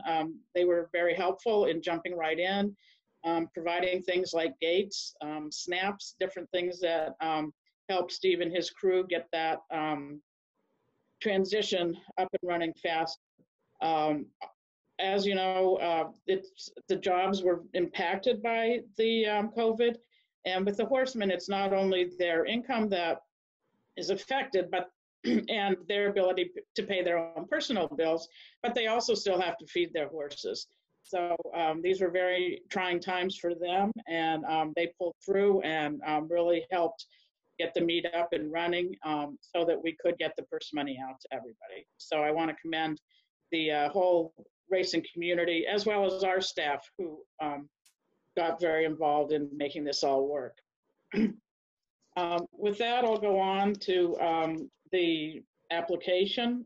There are several criteria that are outlined in Chapter 128A, Section 3.1. And the Commission can, of course, consider other items as well. Quickly, those criteria are the financial ability of the applicant to operate a racetrack, the maximization of state revenues, the suitability of the racing facility for operations at the time of the year for which the dates are assigned, that large groups of spectators require safe and convenient facilities, having and maintaining proper physical facilities for racing meetings, and according fair treatment to the economic interest and investments of those who in good faith have provided and maintained the facilities. Plainridge meets all of these criteria. They are the only facility to apply for a harness race meeting this year. Previously, they've met the requirements of the gaming statute on the number of days that they need to race. Now, it's the Gaming Commission can work with them on the number of days they want, and they have a 7-year agreement with the Harness Horsemen of New England's Association to run 110 days of racing each year, so that's what they have applied to. That also will complete their requirements for the simulcasting requirements of 128C. So my recommendation and the Racing Division's recommendation is to grant the license. Something we've done for the last 6 years is have a condition that they have an independent expert review the track surface prior to racing. This is not done because there was any perceived issue with the track, but it was something that we began doing with Suffolk Downs. And so the commission felt that we could, go ahead and do this with Plainridge as well. And it never hurts to have a second set of eyes on your racetrack. So this has gone very smoothly in the past. Steve O'Toole is on the line if there's any questions. Questions for Dr. Lightbound or Director O'Toole? Madam Chair, not a question necessarily, because we heard from community members, town officials who are very enthusiastic about this racing license and the track in particular in the town. And we did get a chance to hear a little bit from Mr. O'Toole at that hearing, and he satisfactorily really responded to and explained everything about this upcoming season in a very comprehensive manner. I would like to thank Mr. O'Toole and Dr. Lightbaum, though, because they really did have to work extremely hard this year in a trying year, and the horsemen and women. Everyone really collaborated effectively to keep it safe. And you know, there have been some issues around the country with tracks, but we were able to keep our racing meets safe, and it certainly gives me confidence that next year they will be able to do the same, no matter what the circumstances. Further comments? I would just reiterate what I said at the hearing, is that we not only had comments this past week that were so enthusiastic about the horse racing program, but also as part of consideration in our relicensure process. The public comments there were multitudes, were really focused on the horse racing, which I really hadn't anticipated, and I'm so pleased that they were so enthusiastic and really value the partnership with Penn National and PPC. So thank you. And again, just what I said earlier, Dr. Lightbound, your leadership here during these trying times has been tremendous for you, your team, and for the entire horse racing community. So thank you. Thank you. So this is a vote now on the application that we need. There are no further questions. Commissioner O'Brien, you're all set for Dr. Lightbound? I'm all set. Thank you. Okay. And Commissioner Zuniga? Okay. And Commissioner Stebbins? And this is our single application. We need a motion. Thank you. Madam Chair, having conducted a public hearing on November 3rd, 2020, to review the Plainville Gaming and Redevelopment LLC application to hold or conduct a live racing meeting in 2021 as included in the packet, and having considered the factors outlined in Section 3I of Chapter 128A of the General Laws, I move that the Commission award a racing meeting license to Plainville Gaming and Redevelopment LLC for racing meetings located at Plainridge Park Casino for 110 days during the 2021 racing season. Second. I would only add that I don't believe we had a single negative comment with respect to the relicensure or with respect to this application. That's just a tremendous, but a lot of input. This is a very important part of the community in Plainville and for the towns, the surrounding towns. So thank you. I just wanted to make sure I was clear on that. Okay, we'll take a vote. Commissioner Cameron. Aye. Commissioner O'Brien. Aye. Commissioner Zuniga. Aye. Commissioner Stebbins. Aye. I vote yes. Thank you and congratulations. Thanks so much. Thank you. Thank you, Alex. Moving on then to item number 9 on our agenda. Just before we get started, does anybody need a brief break? I'm not seeing any thumbs up yet. So should we continue? Yes? Okay. Yes. Then moving on to item number 9, Executive Director Wells, thank you. Thank you, Madam Chair, members of the Commission. So I have come before you before and given you some outlines of what we've been doing with respect to compliance within the agency, but this would be a good time to just have another conversation about that. I know you've been briefed in writing in detail on some of our compliance activities, but it would be helpful today if I go through all of these to allow for an opportunity to discuss the internal audit and compliance committee. We have Commissioner Zuniga and Commissioner O'Brien have been working with that, but it gives the other commissioners an opportunity to ask questions and be briefed more fully on that. And also just an opportunity to have a discussion and get some feedback from all of you on the structure of compliance at the agency or any thoughts you have going forward as we look at this. Compliance is a really important part of our function as a regulatory agency, and we have both external and internal compliance functions. We're looking at other entities and our licensees, but we're also looking at ourselves. So I am definitely open to any feedback or any suggestions or any improvements that we can have on our own operations and how we ensure compliance by our licensees. So Shara has agreed to help me out here and share the screen. We have a brief PowerPoint just to help me walk through some of these areas. Thanks, Shara. Okay, we can go to the next slide. Thanks. Okay, so as I stated, we engage in compliance activities which focus not only on our casino licensees, but also on our own internal operations. And I could compartmentalize into three groups. We have to ensure on-site compliance by our casino licensees at the gaming establishments. That is a very public function that we have. These casinos are large properties in the Commonwealth. There's a lot of attention, and that is a core mission for our agency by statute to ensure compliance, and they're doing what they're supposed to be doing. We also have compliance with community and commission requirements. There are external requirements by the state, by the commission, by local communities, and in enforcing those is part of our job. So wanted to give you a briefing on how that's working. And also we have our own internal MGC compliance activities. We do hold our casinos and our other licensees to high standards, and it makes sense to hold ourselves to those high standards as well and do the right thing with our own operations to preserve our own integrity as we complete our statutorily mandated mission. So if we can go to the next one, please, Shara, thanks. So ensuring on-site compliance by the casino licensees at these gaming establishments takes a multi-pronged approach.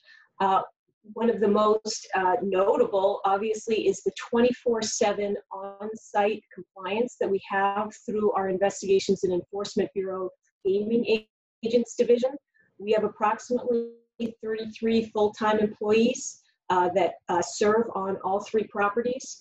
And a big part of their job is that casinos are required to submit and obtain MGC approval for their internal controls and how they operate gaming-related departments. And that includes surveillance, cage, table games, slots, etc.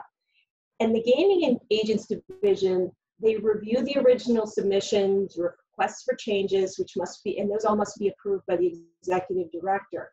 And then what happens on site is the gaming agents who are on site, they ensure compliance with those internal controls and those related standard operating procedures. If there is an issue at the property, we have a whole protocol.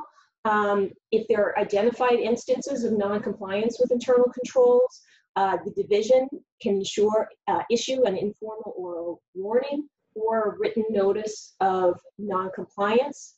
If there are more serious or repeated incidents of non-compliance, the division, in conjunction with the Chief Enforcement Counsel, may issue a formal notice of non-compliance, followed, if warranted and upon authorization by the director of the IEB, a civil administrative penalty. The casino may negotiate an agreed upon resolution to the identified infraction, or they can appeal that to the commission. So there is this established documented procedure if there are infractions. But the Gaming Agents Division does do more than that. For example, they're monitoring and inspecting gaming equipment in the casinos, not only the table games, but also the electronic gaming devices. As part of their duties, they track and approve the movement of all the slot machines and perform strict oversight and regular review of progressive meters, for example. They also monitor compliance with regulatory requirements, including adherence to the licensee's responsible gaming plans. They work with the ABC on compliance with alcohol measures and with the State Police Gaming Enforcement Unit to ensure compliance with prohibitions on minors being permitted on the casino floor. The division also processes any complaints from the public relating to the conduct of gaming and wagering. That's required by statute.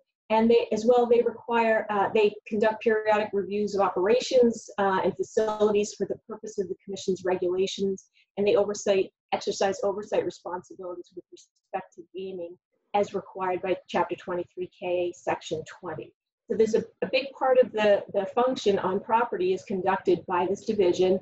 Obviously, they're very busy, always on the move, doing a lot of these activities and just making sure things are operating how they're supposed to be operated, core function of compliance. Any questions on that before I move on to the ITS division? I had one question for Mr. Band. I think he's still on. Bruce, are you there? I saw him and he just may be unmuted. And if he's not, I can try and field the question. I was actually going to ask about some of the comparison with his experience in New Jersey. So that would be difficult for you to answer, Executive Director Wells, but not an issue at all. Okay. Now, the other component of on-site compliance is the Information Technology Services Division. So our ITS division is comprised of two major teams. We have the Corporate Technology Unit and the Gaming Technology Compliance Unit. So the Gaming Technology Compliance Unit, or the GTCU, they do a significant amount of work related to compliance by the licensees at the gaming establishments. Generally, the overview is that the GTCU ensures electronic gaming devices and associated equipment, so slot machines and associated equipment, as well as the back-end systems within the MGC and at the licensees, that they're compliant with all pertinent gaming regulations set forth by the Commission. So it, you know, especially when you've got slot machines, which are really just IT equipment. We've got an IT division to make sure that they work with the gaming agents on the compliance for that. They'll verify new operating systems. They test, their testing is performed on the CMS, our central monitoring system for custom features. They also help the finance team understand accounting meter adjustments sent by the Network Operations Center, or RNOC, allowing GGR, or gross gaming revenue reconciliation, at each property. And they also upgrades or reports. Report additions are also reviewed when and tested when upgrades occur at the CMS. So the GTCU fields requests from the IEB involving electronic gaming devices and non-electronic gaming devices, such as your marketing kiosks, to verify various items ranging from probability to accounting. The GTCU also assists the Research and Responsible Gaming Unit with technical compliance on Play My Way, which has been a very successful program and really something that division can be very proud of. The product is evaluated for accuracy, functionality, and reporting in concert with the licensees and their in-house systems. So a necessary function with any casino is your IT division. And we've also got the finance division, which works with on-site compliance. The finance division works regularly with the casino to review its compliance with regulations as well as certain aspects of 23K. The majority of the regulatory requirements surround verification of the gross gaming revenue for taxation purposes. Casinos are responsible for providing commission staff with estimates for daily gross gaming revenue on a daily basis. And the finance division reviews the estimates and accompanying documentation and compares that to the CMS, to the MGC central monitoring system for reasonableness. In addition, the MGC's revenue office samples transactions from the casino's tax packages for compliance of their system of stated internal controls. So again, like the gaming agents testing the internal controls, finance division also testing the finance control, their finance division's internal controls at the casino. So there's a parallel there.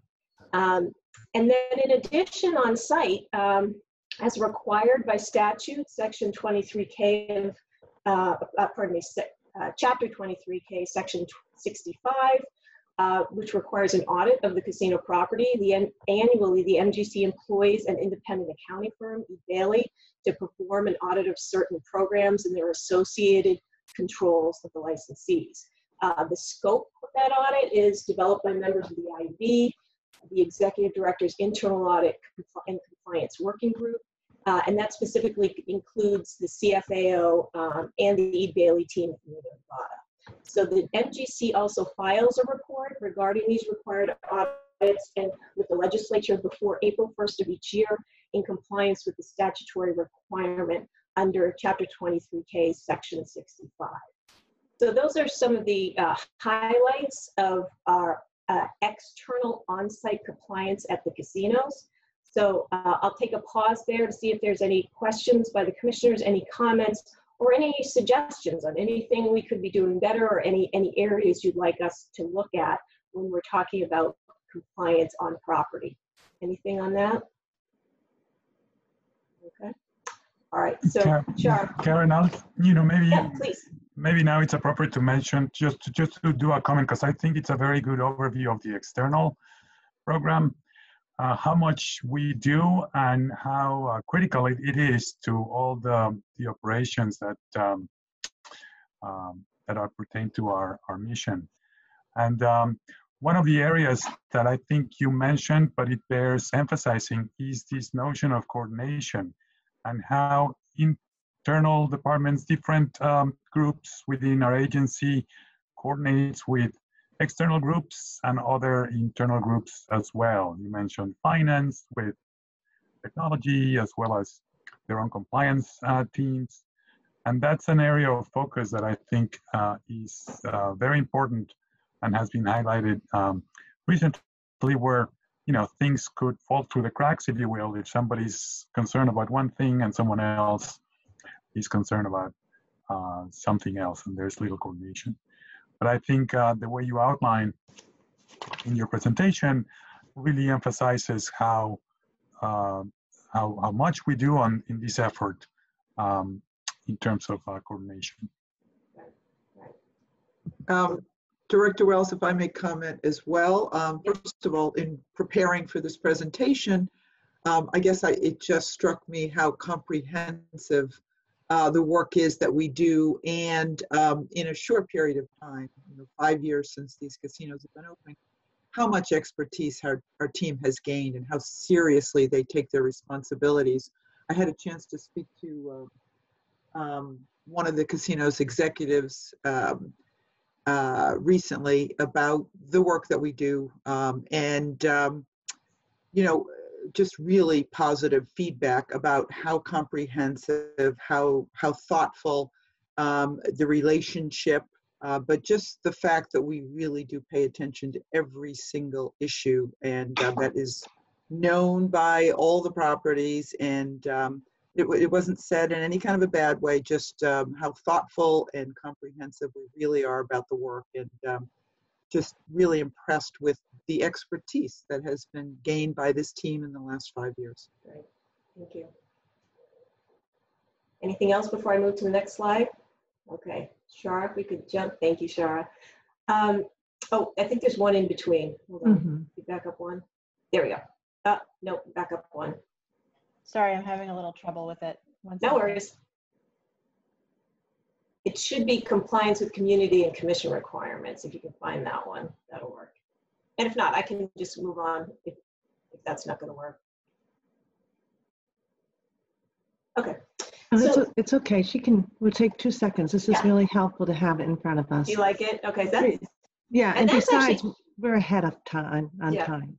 It was interesting because it was Derek's suggestion to do the PowerPoint, and I actually think it's a good idea. Very helpful. There we go. Perfect, Shara. Thank you.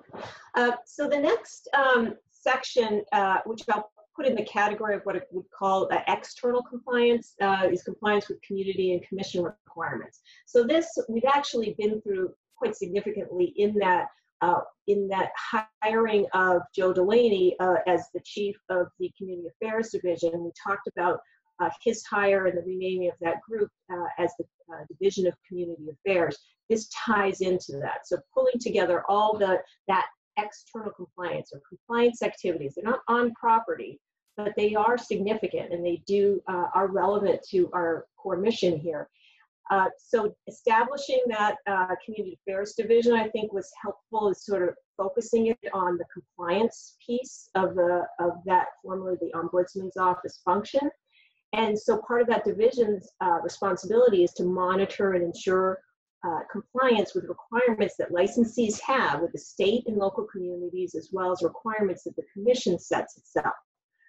So as I mentioned when we talked about Joe's position, this includes host and surrounding community agreements, the Section 61 findings, the license conditions, the RFA2 application commitments, the licensee's capital expenditure requirements, and quarterly and annual reports. So there's a lot of compliance activity that's in a broader scope handled by that division. So I wanted to highlight that independently from the on-site compliance activities that the other divisions are working on. And the chief, Joe, regularly reports to me and will be reporting to the commission on any issues related to compliance with community and commission requirements, including reporting at scheduled public meetings. So you'll be hearing from Joe. And then also that division chief, right now, Joe Delaney, also participates in that MGC internal audit or compliance working group, which we'll talk about in a little bit. So any questions on that? I know we just talked about that because of the hiring of Joe's position, but I just wanted to see if there's any concerns, questions, or suggestions on that group and how we're approaching that aspect of an external compliance. Yeah, Karen, this is Bruce. The one thing that thankfully over the 6-7 years that we've been doing this and the 5+ years that we've had a casino in operation, it has not come up as an area of contention, but it is referenced in the statute, and that I would just draw your attention to the ILEV agreements, making sure that, again, nobody's raised a ruckus. We haven't had any arguments or concerns about it, but I would think that would also fall under Joe's. I know he and a team reviewed it when we did the PPC relicensing. So, right, that's exactly right. That's exactly the kind of thing that would fit into this group, this bucket.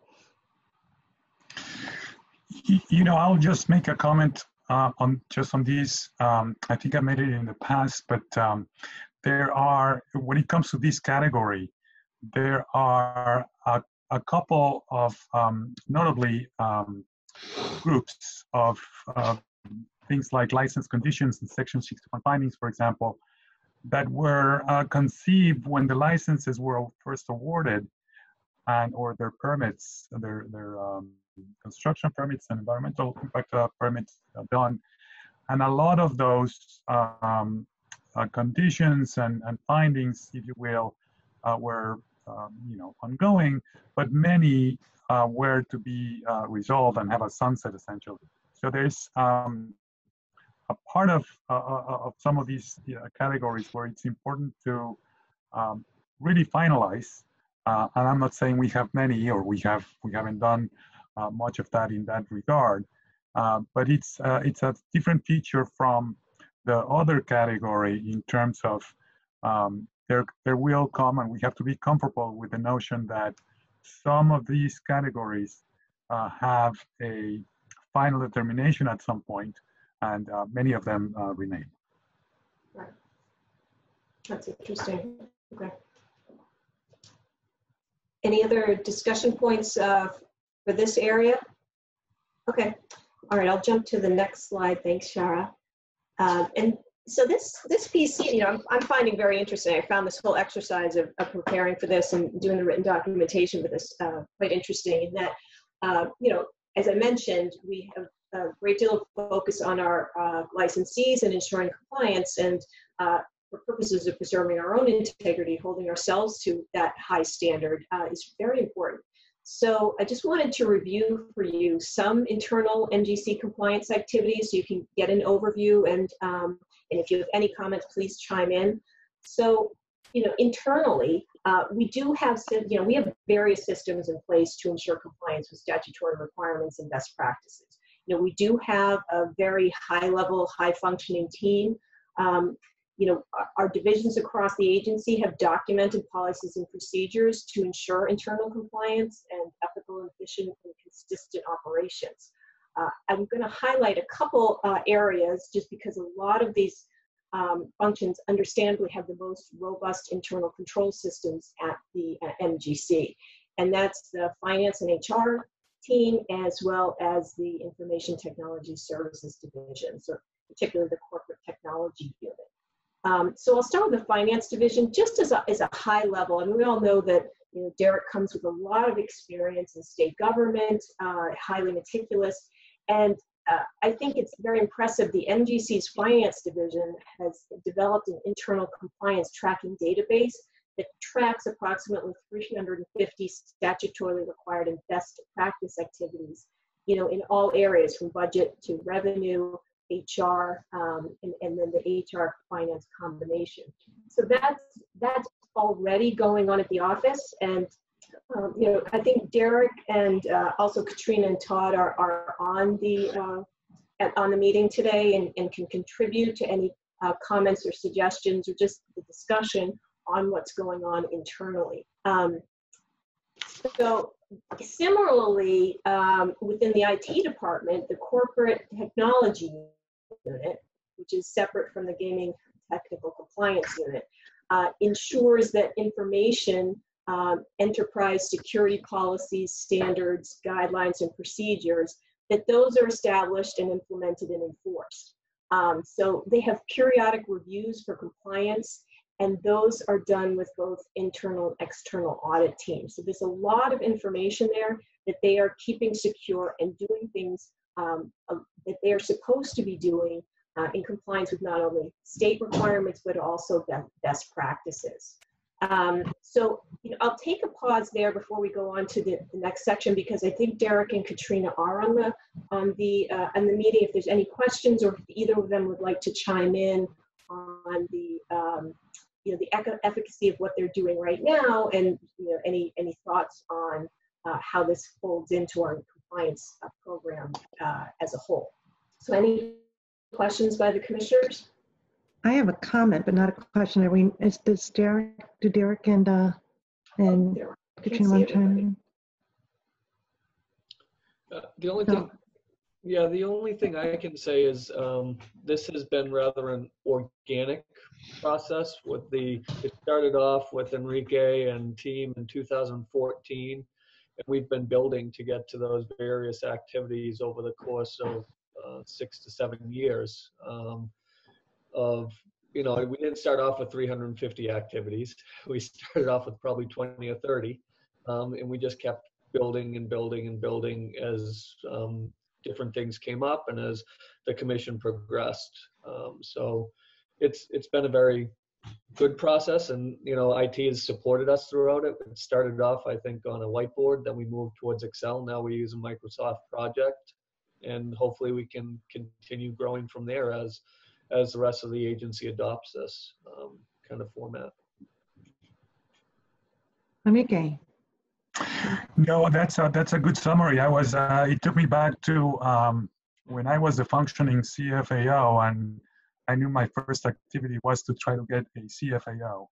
And Eric came in, and we really started essentially trying to button up, if you will, our operations that started very much in startup mode, if you will, when we were conceived as an agency. So there's by virtue of being the treasurer, I keep appraised of a lot of the details of those 300 activities. I get some great dashboard reports and another transfer of money reports. But that's something, by the way, that I want to mention that is up for any other commissioners to involve themselves if they want to and request some of this information. And eventually, as my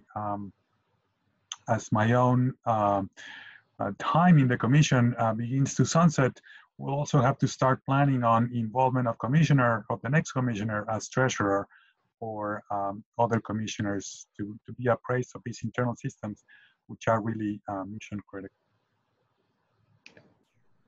Thank you. I'm all set, Karen. Okay. So yeah, the next piece just wanted to talk about just a little bit is the internal control plan. So as I expect the commissioners know, the MGC has a robust internal control plan, which was last revised in June of 2020. That's my expectation that we will be annually reviewing that. And that plan was formulated under the guidelines through the guidance provided by the Massachusetts Office of the Comptroller.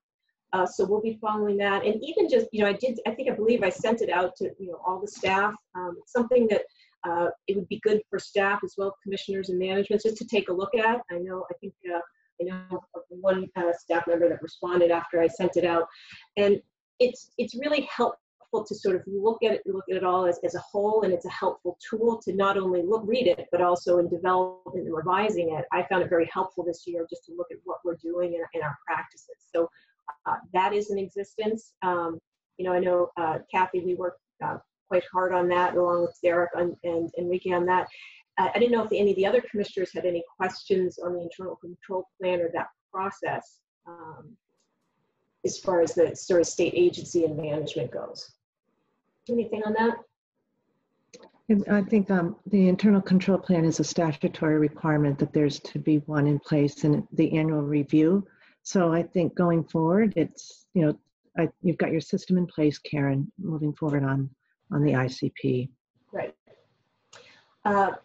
Another piece of internal controls is the internal control officer. So the comptroller provided guidance with respect to key state finance law responsibilities, and it describes different positions responsible for compliance with various aspects of state finance law.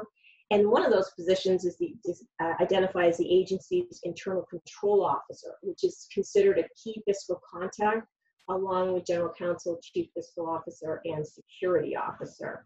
So we did some research on that. The internal control officer is designated by the department head, which we've gotten some feedback has been deemed by the comptroller to be the chair of the commission.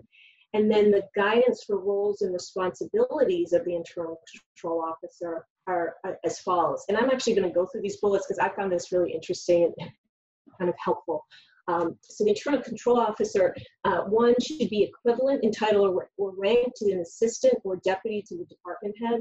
So that shows the significance that the comptroller places on the position, that it's a high-level position. The individual works closely with the security officer to ensure that MAR's security roles are updated whenever staff changes impact MAR's administrator security roles, and that all administrative roles are approved by the department head and filed as part of internal controls. There's definitely a piece in with the MAR system and the state system. It fulfills requirements of Chapter 647 of Acts of 1989, known as the Internal Control Law. Ensures that the department has a written internal control plan, which we just discussed, on file, and at least annually evaluates the effectiveness of these internal controls and identifies risks and makes recommendations to the department head for changes necessary to ensure the integrity of the department's business, including fiscal activities in MARS.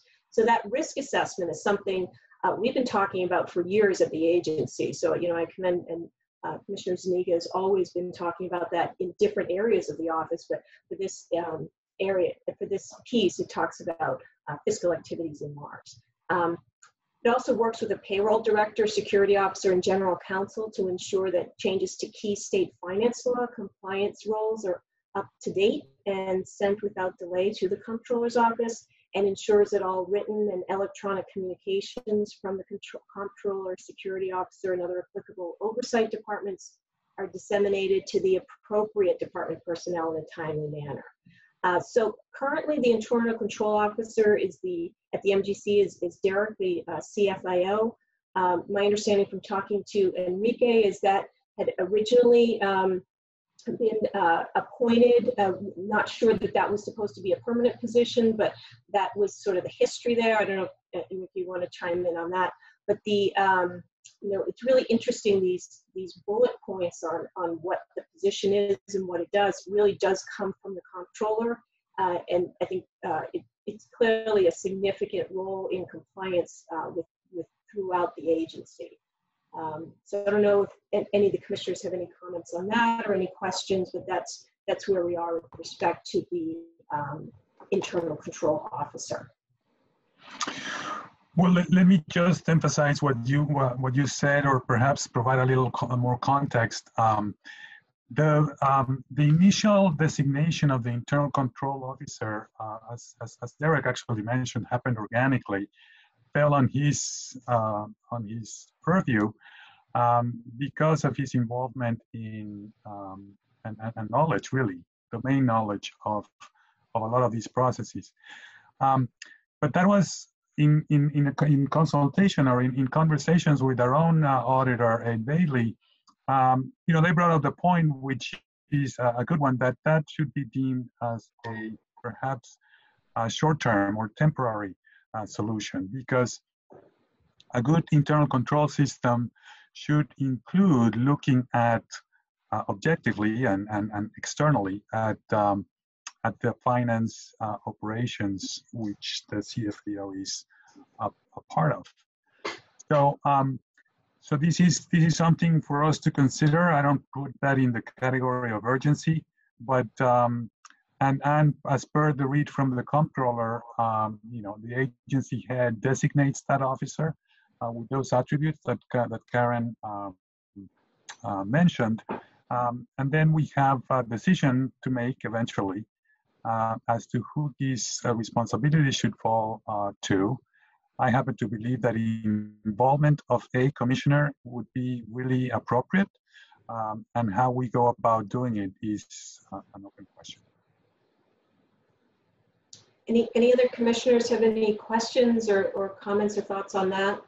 And we can certainly go back and do additional research, whatever we need to do. I think connecting with the comptroller's office would be helpful, things like that. Any other questions? Okay. So the other position is also the designated security officer. Right now, our designated security officer, not surprisingly, is our chief information officer, Katrina, for statewide enterprise system security. And in accordance with the department head's signature authorization and electronic signatures for MARS transactions policies and the statewide enterprise system security policy, DSOs, the designated security officer, they're required to certify individuals' access to enterprise systems that contain financial, payroll, and related data. So this is a control on who has access to what, to make sure the right people have access.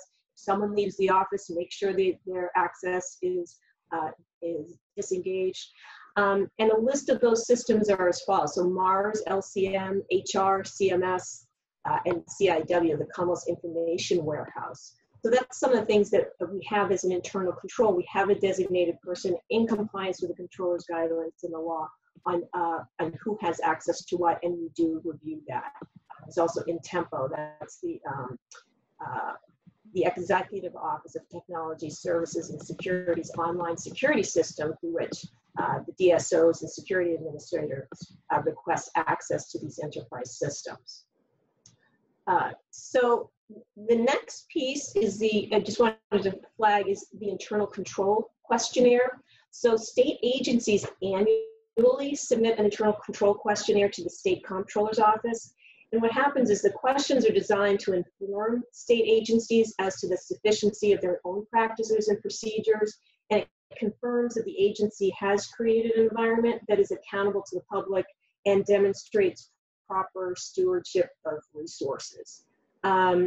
Auditors and staff from the comptroller's office, statewide risk management team, review those ICQ responses that state agencies file, and they may follow up with specific questions. And they also may review the internal controls in more depth and contact departments to follow up on prior year's finding.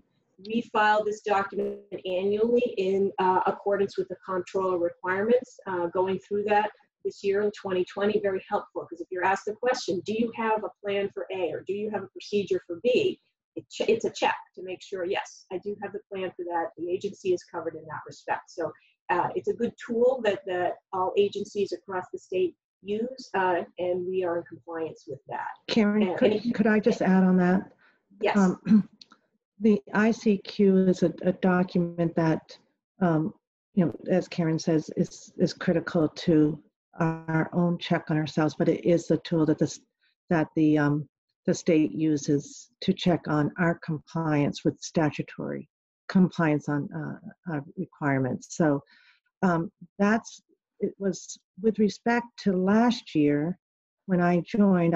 The ICQ came. Derek, of course, informed us, and between working with the then executive director and myself, the comptroller's office advised that the head of the agency needed to sign it. And in asking for that, that is where the comptroller deemed that I should sign it as chair. With that, I just want to explain the process. There's how many questions, Derek, on the ICQ? Derek and I were both familiar with it from prior jobs, but they're extensive, and he went through every single question with me, and well, first with the team that needed to help answer it, then with each relevant part, and then with the executive director, and then each question with me. We repeated that this year. And Derek and Karen were, and every team member who was needed were very helpful in making me confident that every question could be answered accurately. And for that, I'm very thankful. It will probably be a repeat exercise next year. And Derek is ready for the kinds of questions I'm likely to ask. But it is Derek's coordination of really the entire team with Karen and the executive director's leadership that gets that questionnaire answered accurately. But Derek, how many questions do you estimate on the ICQ? I don't have it in front of me, but it's at least 80 some odd questions, and it deals with different areas ranging from HR controls to IT controls to fraud, waste, and abuse controls at the uppermost levels, having a mission statement, having clear objectives. We have legal controls that are in place. So, it is a really big coordinated effort of meeting with each group to make sure, and then it crosses over into other areas. I mean, there are some areas that cover into the gaming controls. So you start dealing with the IEB. There's some that there are systems controls. So we have to start talking to the research and responsible gaming divisions as well as the gaming agents. So there's a lot, licensing division who has their own system. It's asking about protection of PII, payment card standards. So you have to then get into the revenue side of the transaction. So it's a really comprehensive document. That's another thing that has grown over the 20 years I've been in state finance. It used to be about a 10-page review that you had to do. Now it's upwards of 80 to 90 pages, depending on how many areas you drop down into. Right. So I just want to, again, I think earlier when we were dealing with, in June, when we were dealing with the internal control plan adoption, how critical that that process is in terms of compliance. And I remember saying to Karen, this is as nerdy of a tool as it is a tool for you going forward in the exact activity that you're describing now on all the broad range of compliance activities you have to deal with internally. So I just wanted to explain that's a more complicated than the name suggests. All right, any other questions on that, on the ICQ? Okay. I remember it at around 100 questions, but it feels like 100 questions. Okay, so next topic I wanted to open up was the Internal Audit and Compliance Working Group. For several years, we've utilized an Internal Audit and Compliance Working Group to assist with an internal risk assessment process. And that working group includes representatives from across the agency, including the executive director, the CFAO, the CIO, members of the Investigations and Enforcement Bureau, the General Counsel, Chief of Community Affairs Division, and up to 2 commissioners. Right now, we've had Commissioner O'Brien and Commissioner Zuniga have been involved with that group. And other staff members at the agency may be included depending on issues that arise. So generally been convening that team monthly just to work on both internal and external compliance operations. And historically, the group's responsibilities include an annual agency-wide risk assessment and a continual update of the MGC's risk matrix. So I think all the commissioners, you've seen that, and we've been doing that for quite a while. We've broken it down by department. We have a risk matrix which identifies risks within the agency, identifying risk mitigation plans for every identified risk. So that's been a good function of that group.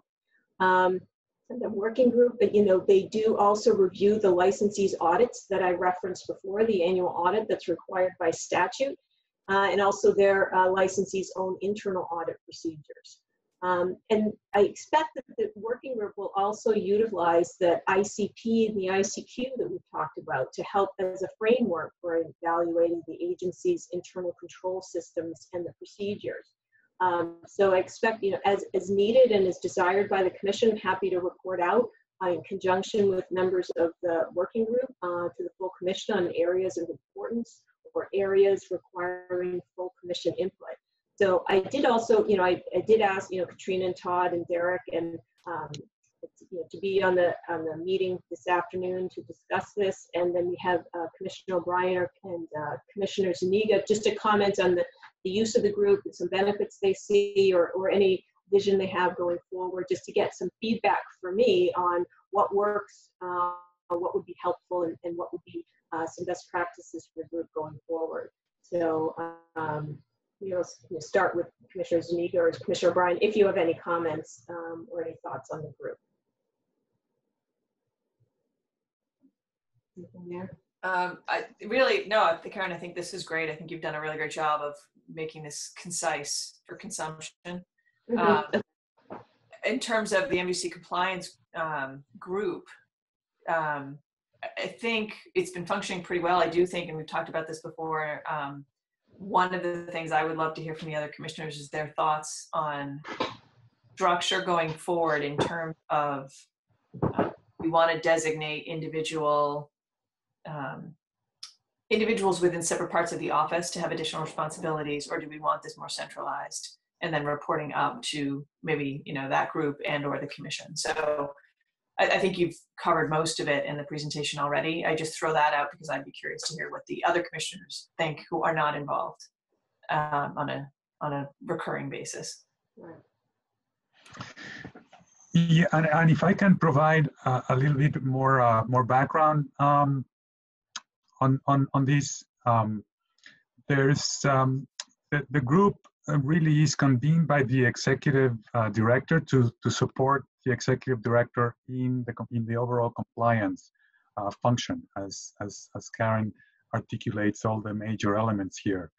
It includes everything that she said, but something that I had mentioned earlier relative to the critical function of ensuring that there's enough coordination and shared understanding among the key members, the key directors of the agency on the mission critical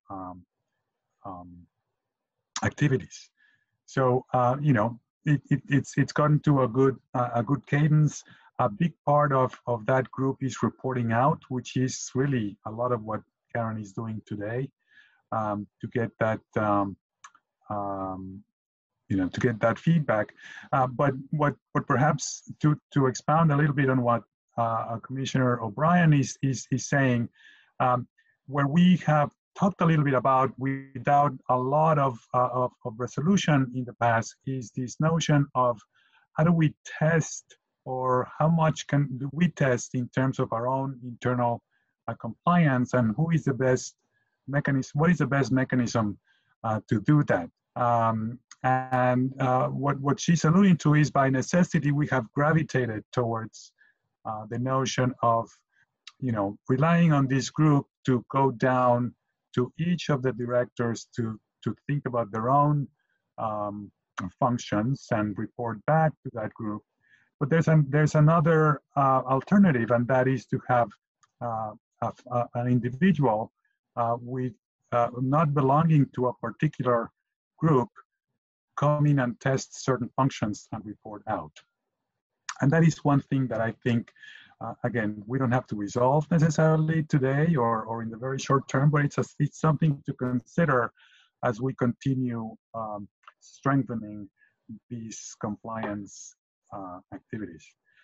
And let me say one more thing, if I may, which is a good comparison that I know Derek has made in the past.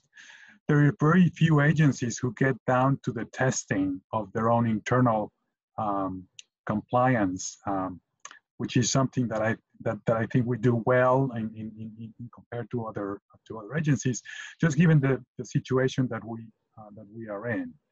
Frankly, a lot of the risks have been addressed early on in Karen's presentations, because we are essentially doing a lot of monitoring of the casinos themselves.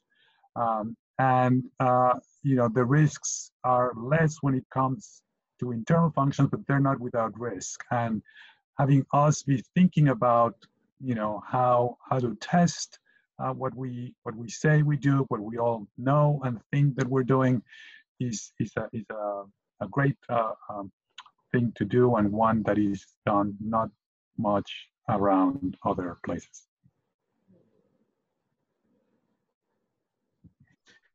Any further comments or questions on this? Commissioner Stebbins or Commissioner O'Brien or Commissioner Cameron? I can't see you. Yeah, I had a question for Commissioner O'Brien, which is, were you looking now for a response to your question, or is it something to think about? Well, both. If you Both? have a visceral reaction to it, I'd love to hear it. But if not, it's something that I'd like you to think about. No, I'm sorry.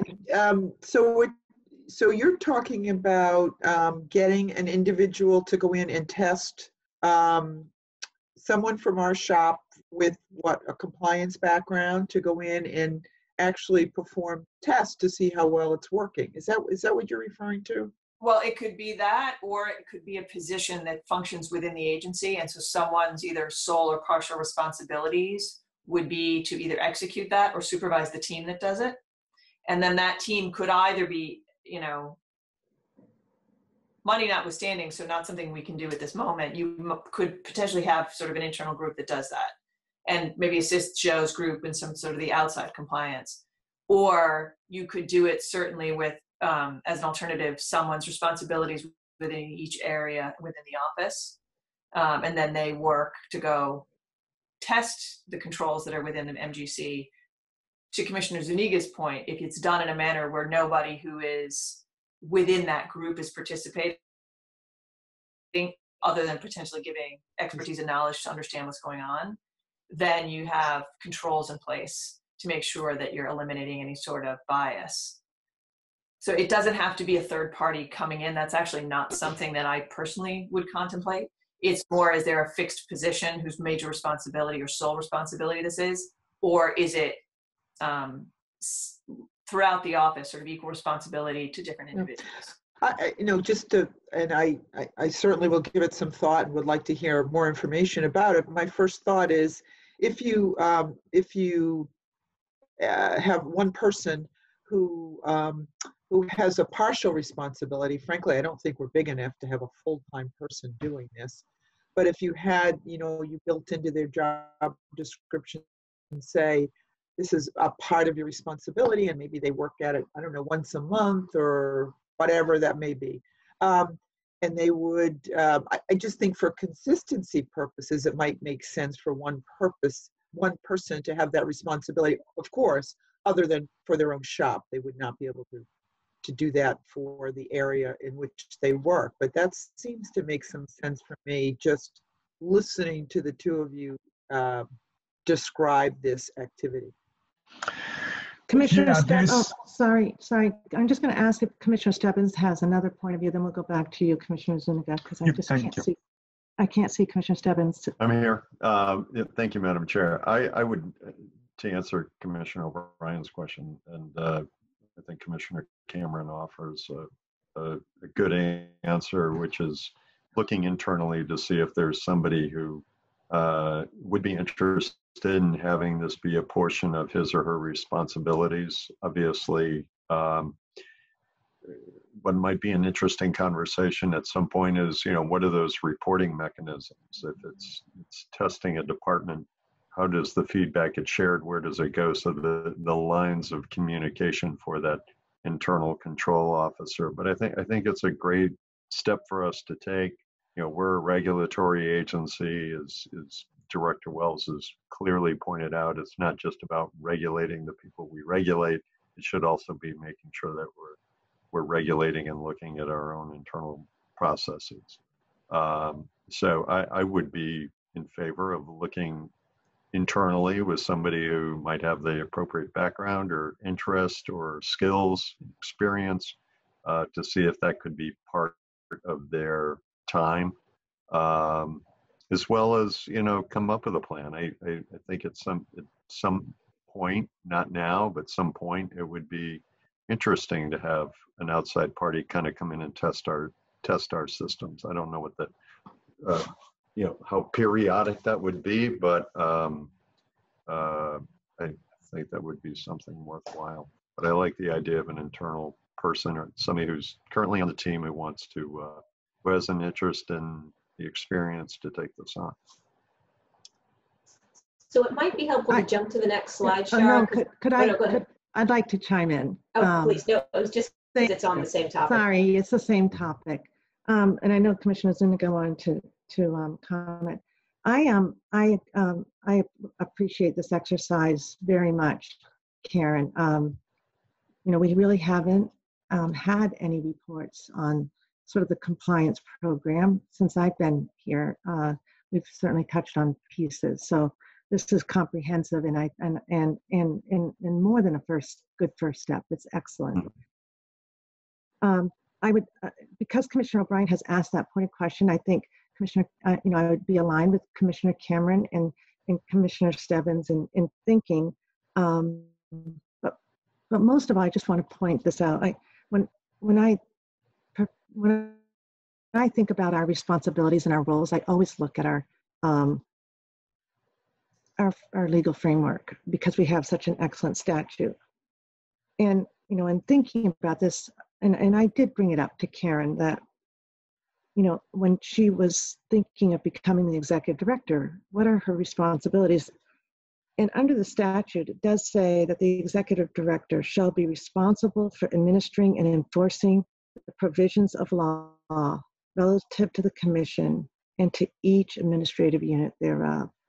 I think that this compliance program is really core to the executive director's responsibilities. Under our internal control plan, we said that you know, the Massachusetts Gaming Commission is a regulatory body charged with responsibility of ensuring the integrity and fairness of the casino industry in Massachusetts. And as such, we also, the commission, must adhere to our own policies, controls, regulations, and laws, and as well as enforce those relative to our licensees. The commission, though, has a significant responsibility to set the tone at the top. And I think we've done that, and you did this well before I arrived in setting the values that we know that we reiterate, and those values extend to the internal environment. They include an unyielding commitment to transparency, and most of all, an unyielding commitment to an exchange of, you know, robust exchange of ideas, opinions, and innovation. And the testing function is that you're going to get into and how we oversee the compliance. If I had to vote today, I would ask, and I don't know if she's prepared to do this, I would ask our executive director for her recommendation as to what she would like to do to complete, you know, her obligations, and would provide to her the assurance that we will do everything to set the tone, to make sure that we back her on that responsibility. So my answer really would be, you know, as I like what I've heard from both Commissioner Cameron and Commissioner Stebbins, but I would defer to the executive director on how she thinks this compliance program should be effectuated, and to the extent that we need to provide additional resources or give further guidance, you know, I'm supportive of that. But that's, you know, having thought about this a good deal, I have in my own mind, if I were in her shoes, what it might be, but I'm not inclined to share that. I really want it to come from the executive director first.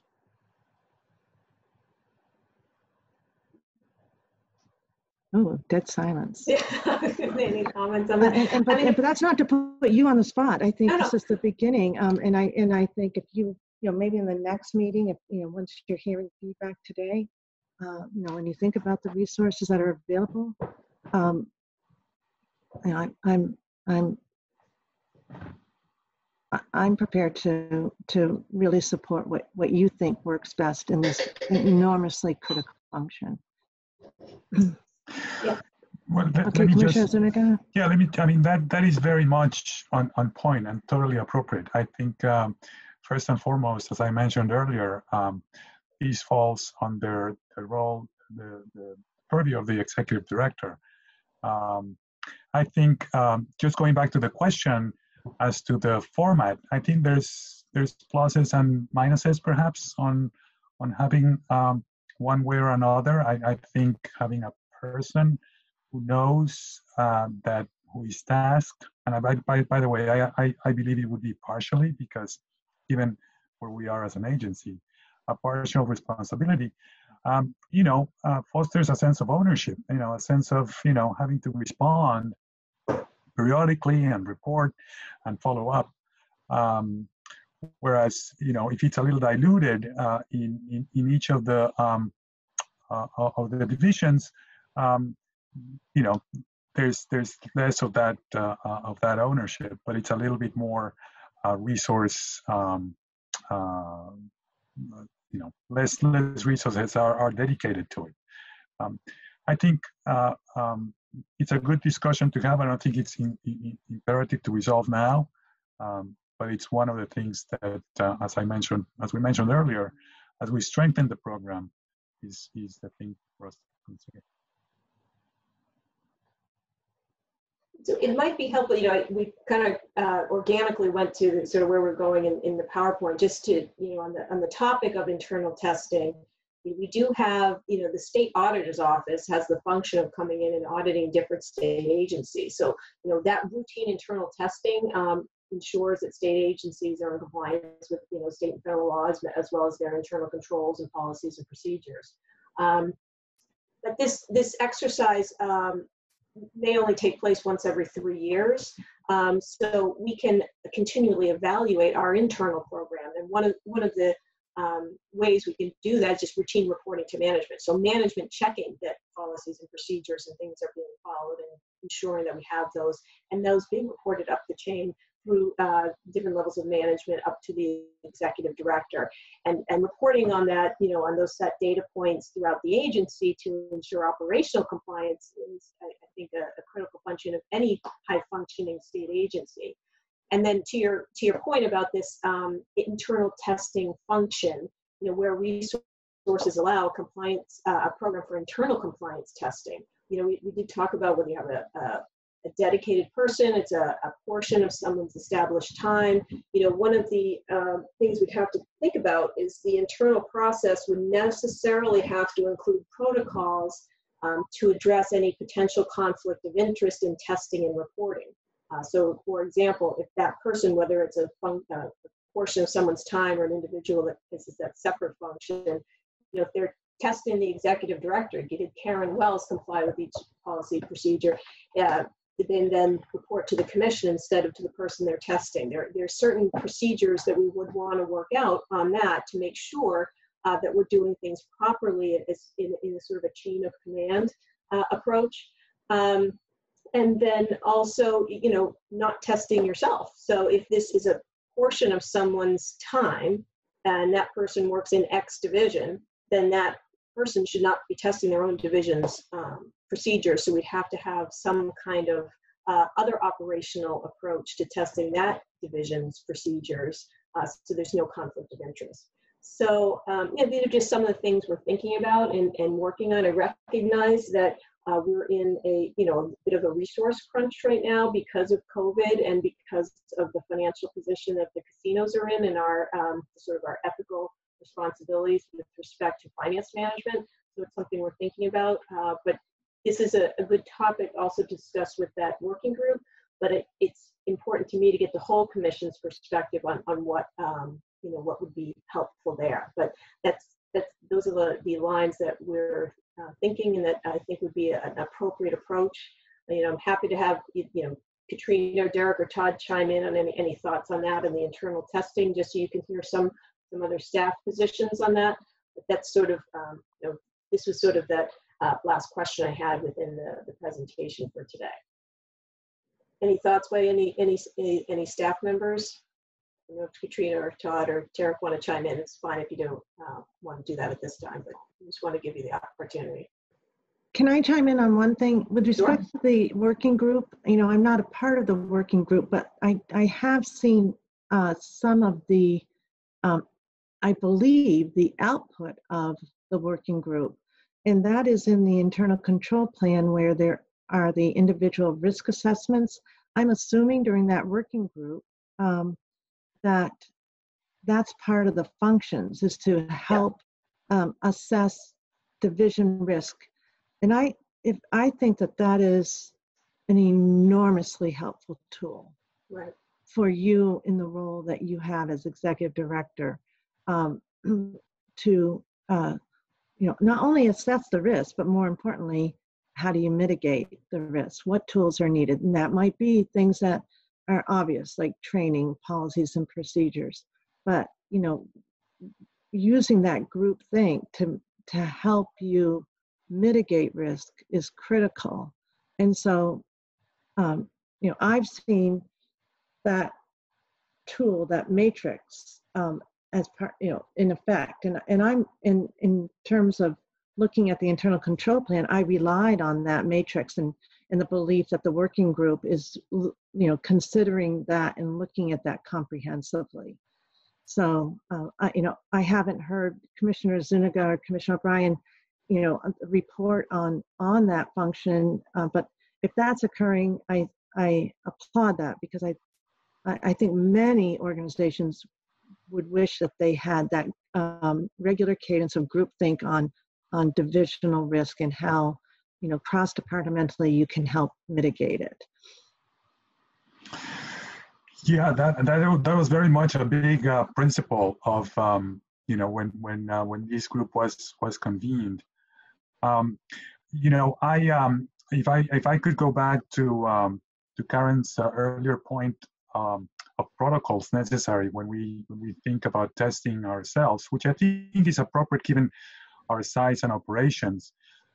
This is where I think the role of a commissioner or commissioners, up to 2 if it's internal discussions, or up to 5 if it's a discussion like now, is I think very appropriate, where somebody, an internal resource, is doing testing and needs to have a report or a conversation about anything that may go through management as appropriate, or to a commissioner, let's say, or the working group as necessary. And that was another principle of this group, to try to convene for that sort of coordination and facilitation of those kinds of protocols. Shara, you could take down the PowerPoint so the commissioners can see each other. That might be helpful. Yeah, great. Thank you. And Karen and commissioners, if I may, just briefly, I thought this is a really great conversation, very thorough, and I don't have too much to add other than highlighting just one point, which was, I think in a critical piece of this is just ensuring that there's an effective communication plan in place, both internally and through the executive director to the commission, and really making sure that everyone who needs to know certain information is made aware of what's going on in different respects, and everyone has access to the information they need to perform their duties effectively. So that's, again, nothing to resolve here today necessarily, but I think also a very important piece of shoring up our compliance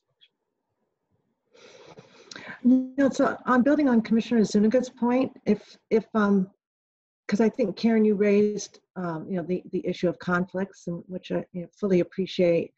I do think those are manageable. I don't think that the risk of having an occasion where there is a direct conflict, we can manage that. The overall benefit of having a testing component is so high that we can manage the risk attached to some conflicts. So let's play this out. If in fact you decided to include in your plan the recommendation of somebody internally to do your testing, my sense would be that would be absolutely appropriate for you to be the, I mean, because again, I go back to the statute, and if I were you, I'd want this. I mean, you have to have your reports reporting to you on compliance. You have, if you're having a tester, you have to have the tester reporting to you. If they're testing you, that's an obvious conflict.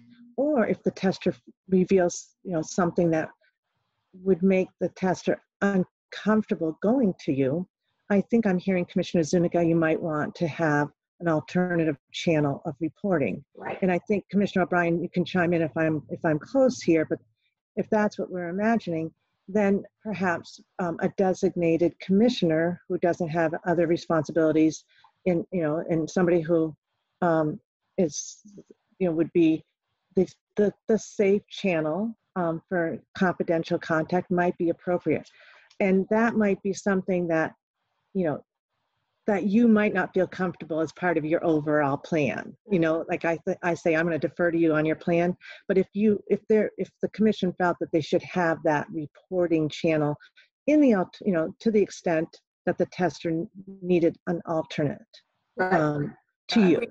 We've had a lot of conversations about that, because in my view, that's mandatory, or else the integrity process is suspect. Yeah. Because you have to have an avenue to go around the head in that regard. Yeah. Or just that any allegation of intimidation or embarrassment or hesitation needs to be addressed by having an alternative forum. And we've talked about, is it 1 or 2 commissioners who are designated in the event that maybe one of those commissioners is involved as well. So do you have a primary and a secondary so that the person can say, I'm going to this person, because even if I still have concerns about going to Commissioner so-and-so. Yeah. Not to include anyone's character who's on this meeting, but it's just you have to deal with the worst case scenario.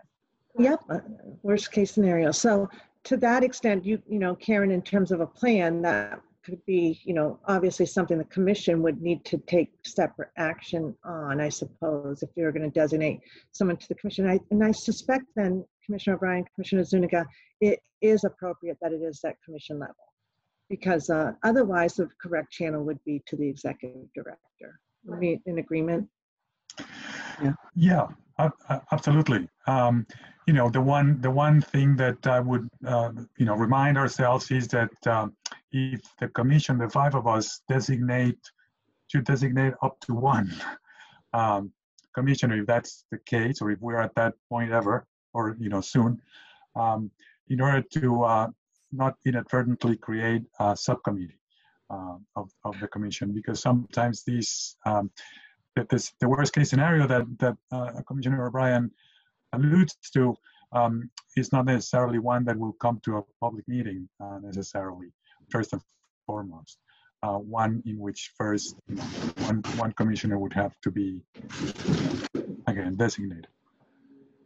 So I guess if it's 2 separate channels, though, if it's a channel, like the primary one, I don't know if that's a subcommittee issue, but can we chew on that and not necessarily resolve that today? Because that's something maybe Todd can give us advice on. Does everybody agree with that?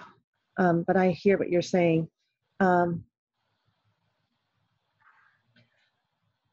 So it sounds as though you've gotten some good feedback, Karen, on possible testing arrangements. Yeah, and I think it might be helpful. I'm going to put Katrina on the spot, because those of you, our CIO has also a background in compliance, so she's been involved in this working group, and just want to give her the opportunity, just some thoughts on what we're all talking about. If there's any other areas we should be exploring or researching, and just based on your compliance experience, if you have any thoughts on this discussion, that'd probably be helpful for commissioners. Hi, Katrina. Hi, good afternoon. The good news is the working group has done a really exhaustive job of batting this concept around for quite some time. And, through the efforts of Enrique and Derek initially with the risk mitigation matrix that they had developed over time, really kind of gave us a framework of the things that we're looking at and evaluating. On the high note, we are doing internal testing. We are doing checks and balances on ourselves. And I think what really evolved from the working group was developing a much more formal process and really creating that formal workflow that we don't initially have today. And I think all of the things that we're talking about and all the concepts that we've thrown around and really developing that framework and methodology and ensuring that there are no conflicts of interest, and if there are exceptions, what those paths will be, I think is something that I think we've already discussed and had a really robust conversation about it, but obviously not something we're going to be able to solve today. So I feel strongly that we're on the right path. I think, you know, everyone echoed the same theme of being, you know, being that example, but leading by example of what we expect our licensees to do, doing that ourselves. And I definitely think we're on the right path. Thank you. Does Derek want to chime in? He just popped in. I think Paul would like to speak up to the internal audit section, but you know, this is a very good discussion. I think that people come at it from all different ways, so it's been a very nice thing to be a part of. But obviously, if we had all the money in the world and the perfect structure, we would hire someone, have them come in and be doing this regularly. You know, that would be their whole job: review everyone's risk assessment, review everyone's policies and procedures, and then do some testing against that. So if and when an audit does come through, we've done a thoroughly exhaustive. The approach we have in place right now is the best alternative to that, because we can do what you've brought up, the group think, sit down and think about, have we identified all the areas? This is what we think our key risks are. Have we taken a chance to take a look at those programs and read through and made sure that we think we have the right control activities? And then try and set up internal reporting and internal review of those documents and some testing. But that is subject to not having, you know, someone from the outside come in and take it, or someone not in that program come in and take a really deep dive into it. But it's a lot better than most agencies I've ever worked in are doing.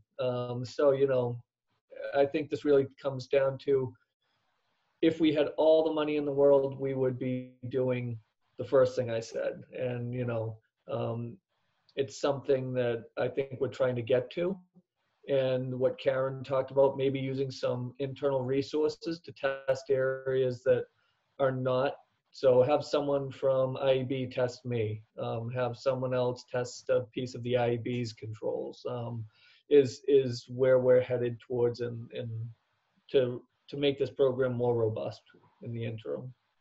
But I know Paul's on right now, and Paul, if you want to jump in and talk about the internal audit compliance piece, that would wow, he's even in the bow tie. Yeah. I had this on for earlier today, but well, traditionally, I was just going to make a comment that internal audit usually has a dual reporting role. And that's exactly for the purpose that we've been discussing, to avoid any conflict of interest or potential reporting issues. Traditionally, internal audit would have a functional report to the audit committee of the board of directors. In this situation, it could be the commission, all the commissioners, and then administratively to the CEO. In this case, would be the executive director, Karen. And that does eliminate a lot of those problems that you've been discussing about the dual reporting. There's a lot of documentation information that can be found on the IIA's website, the Institute of Internal Auditors. So I'd be happy to forward any of that if you're interested or discuss it. Yes, please. Sure thing, Karen. I'll send it on to you. Thank you. You're welcome.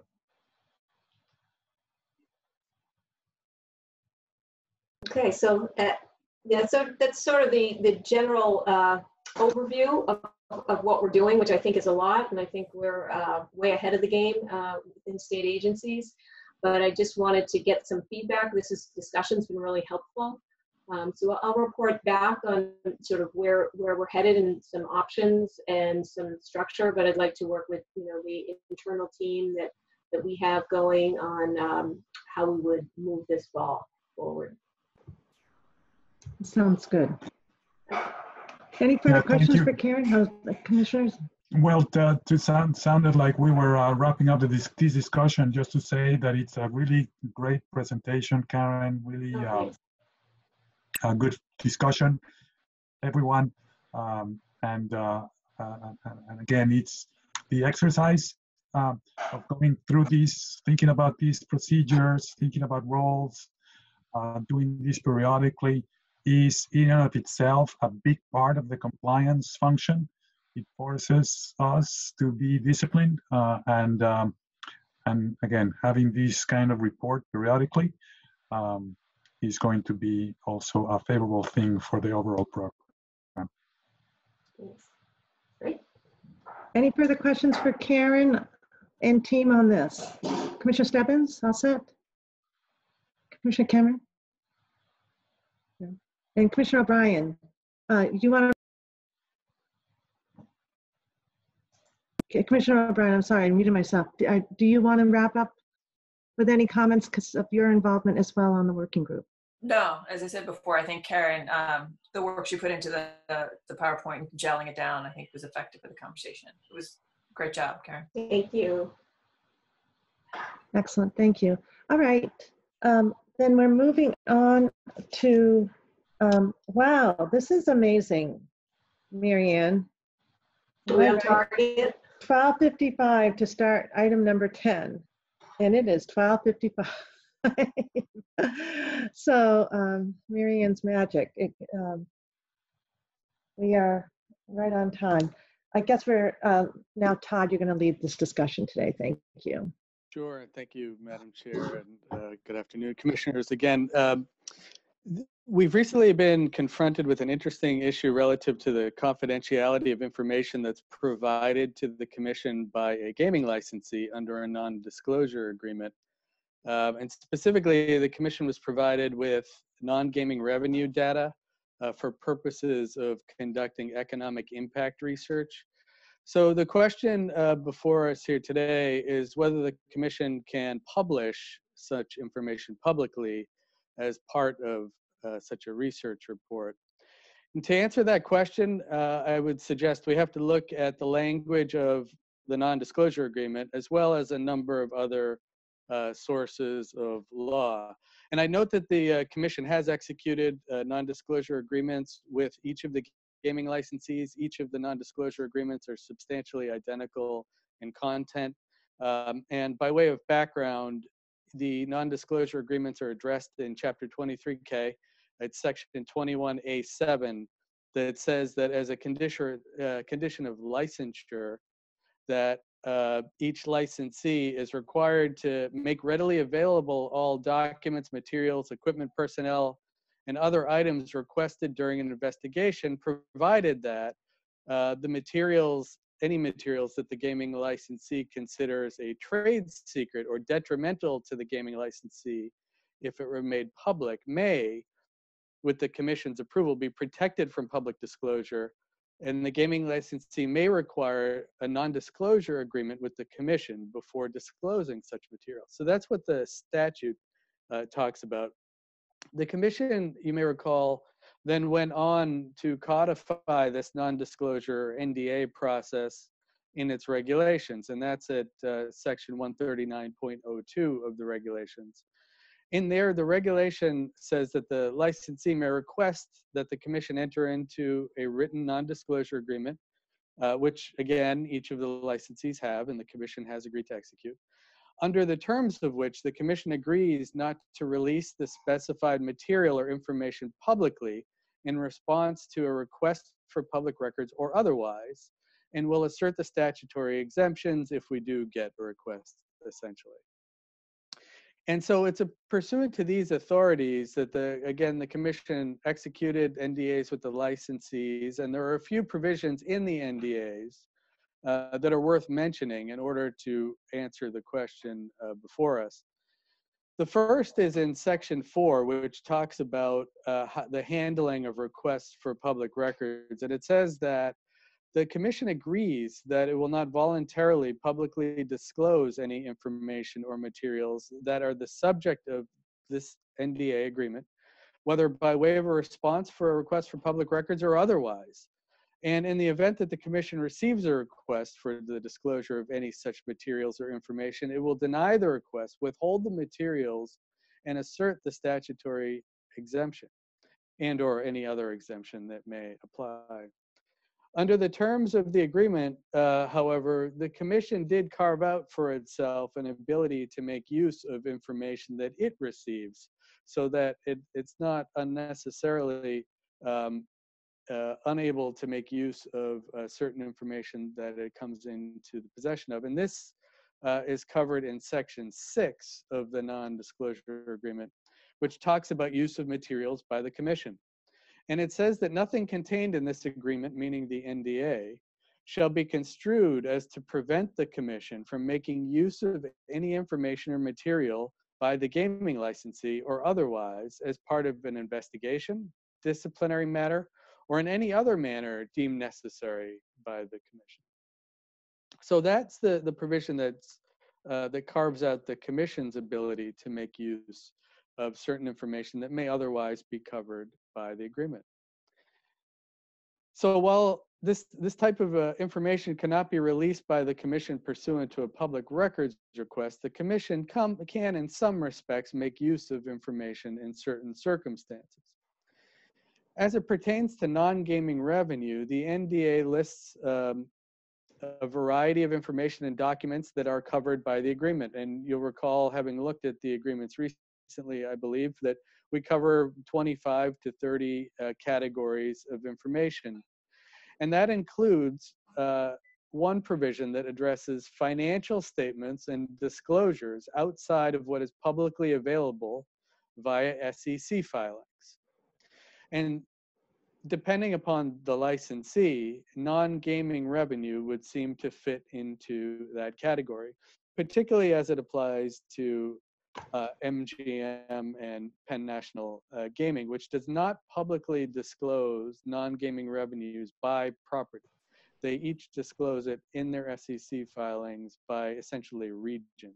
And they basically aggregate the numbers by properties within a certain region. And so it is with MGM Springfield that their non-gaming revenue figures are not reported publicly in their SEC filings that are reported out by their parent company, MGM Resorts. In providing any such information to us, an assertion of this non-disclosure agreement that we have executed with that licensee was raised, and request that the information be handled in accordance with the NDA was made to us. Which brings us to the ultimate question, which is whether non-gaming revenue in this context should be publicly reported. The question is not whether we should have received the information, but whether we should publicly report it. That is, to include it in a published report relative to economic development impacts of the respective casinos. And again, this is the specific question is not our access to the information, but the public reporting of it. So that's essentially the issue. I can field any questions there are as to the legal authorities that govern this, but I believe that those are all the principles of law and fact that govern the commission's review of this matter. So what is your exact ask then? Well, I guess the ultimate question is whether the commission should publish the non-gaming revenue information relative to MGM Springfield in its economic development, economic impact report. And at this time, the MGM's position, just to be clear, that it would be that they would say that it's protected under the NDA. Is that fair? That's been their position. Mr. Stratton is on the call here with us to address any specific questions, but that is the ask. Yep. Okay. Thank you. Commissioners? That's a great summary, Todd. And can I go back to the part where you were saying financial statements and disclosures? The line exactly in the NDA that MGM asserts, because I believe like many things in life, the devil's in the details. And what we are talking about here is an aggregate number of a number of disclosures that they do routinely for different segments, granted not by property, of their operations. So what was exactly that line that you read? In the MGM Springfield NDA, it's provision 12 on the chart, and it says, subject to proper identification by the gaming licensee, which they did do. It covers financial statements and disclosures outside of what is publicly available via SEC filings. And then we exempt out the certification we require in our quarterly report, but that's not relevant here. Right, and we are not talking here about a financial statement, but a very small component of what is normally in a financial statement. That would be gaming revenue, and it's also not a non-gaming revenue, rather. Right, we're not talking about disclosing the financial statement or the for the property. Nowhere near that. Well, I suppose that is part of the question, is whether you believe non-gaming revenue data is considered a financial statement or disclosure. Could you just say, is it financial statement or disclosure of or disclosure that's outside of the SEC filing? Does it have to be a financial statement, or is it a disclosure? It says and, so either or. It's an and. It's an and. Yeah, it's an and, but we're not talking about a disclosure either. A disclosure, I know. We're not. I'm trying to make the point that. This is only one component of what, admittedly, falls on, regularly under a financial statement, but it's not a financial statement.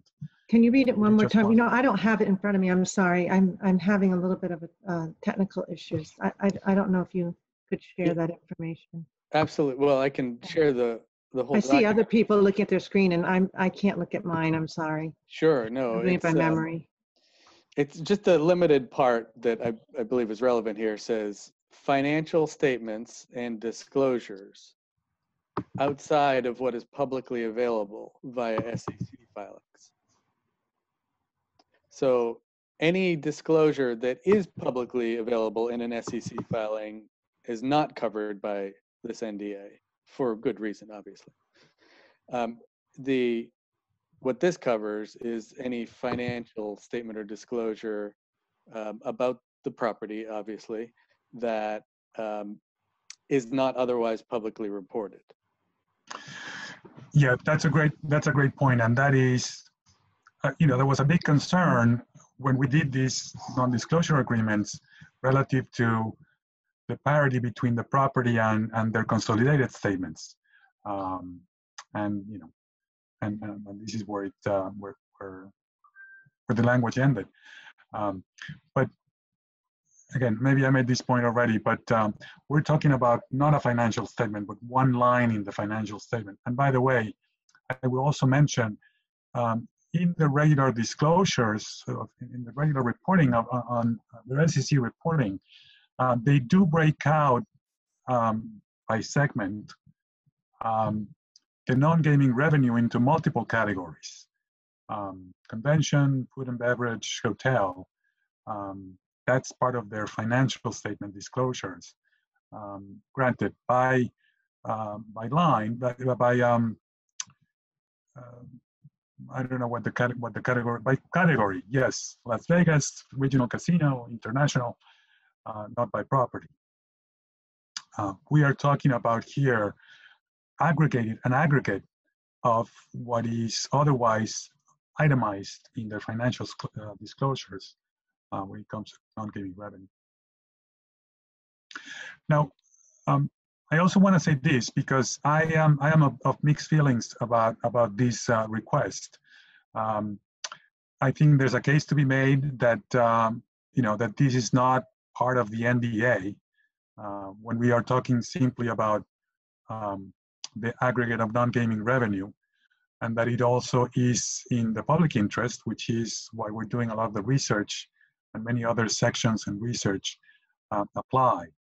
But that is also further complicated by what I believe is a legitimate argument, one that we have to weigh against those two competing interests, that there's sensitivity towards competition, that especially when it comes to MGM, they are and have been from a little while in a tight gaming market, which is frankly the unstated part of their concern, in my view.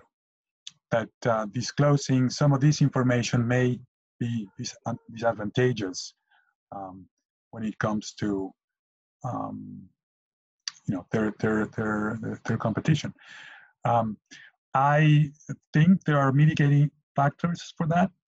For example, we're not talking about disclosing the non-gaming revenues over time or with any more detail, like hotel, food and beverage, or convention. We're talking about an aggregate number, and I think when we had these discussions early on, when we were asking for this information, our researchers were asking for this information, and they were providing it. The discussions all, in my mind, ended up, well, maybe this is all a matter of how it gets aggregated and reported. And I think that's where we find ourselves. Commissioners, other comments, questions for Todd or Commissioner Zuniga? Commissioner O'Brien?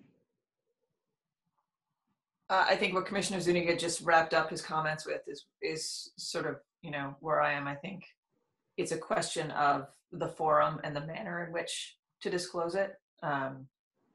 I do think it's relevant information. The question really, if the question before us, Todd, is it very, very narrow today? Just, is that number supposed to be in that report or not? Versus are we having a bigger conversation about whether we want to continue to ask for this information and publish it, and if so, in what way? I think that's a great question. I think it's kind of both. I mean, the more immediate question is, should we put this specific number in this specific report? But it obviously could have broader implications. Because my point being, if the answer is yes today, I think we're answering the broader question, and so I think we do have to have a bigger conversation about that. Because it would there could be a circumstance we say in the future yes, but given the circumstances of how this came about, we're going to decline to put it in this report, and that wouldn't bind us later. But I question whether if we put it out now, that doesn't answer the question going forward. And I definitely think we should be doing this going forward, and then we have a conversation about how. So Commissioner O'Brien, can I ask your opinion? Because I'm struggling with the idea that this information is not protected.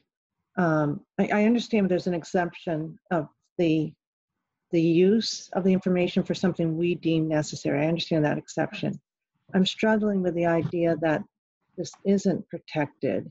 I hear Commissioner Zuniga, but do you agree that it's not protected because of the narrow reading, that it's just a piece of a financial statement, so therefore it doesn't fall under that exception? Because if that's the case, then we would have a different response to MGM. Or do you think it's protected, but then you're getting to the exception under the NDA? Well, it's funny, in terms of that broader question of the NDA, I actually think this is not the forum to have that conversation. I actually think that's a conversation that should be done in more depth. And maybe I'm wrong on this, Todd.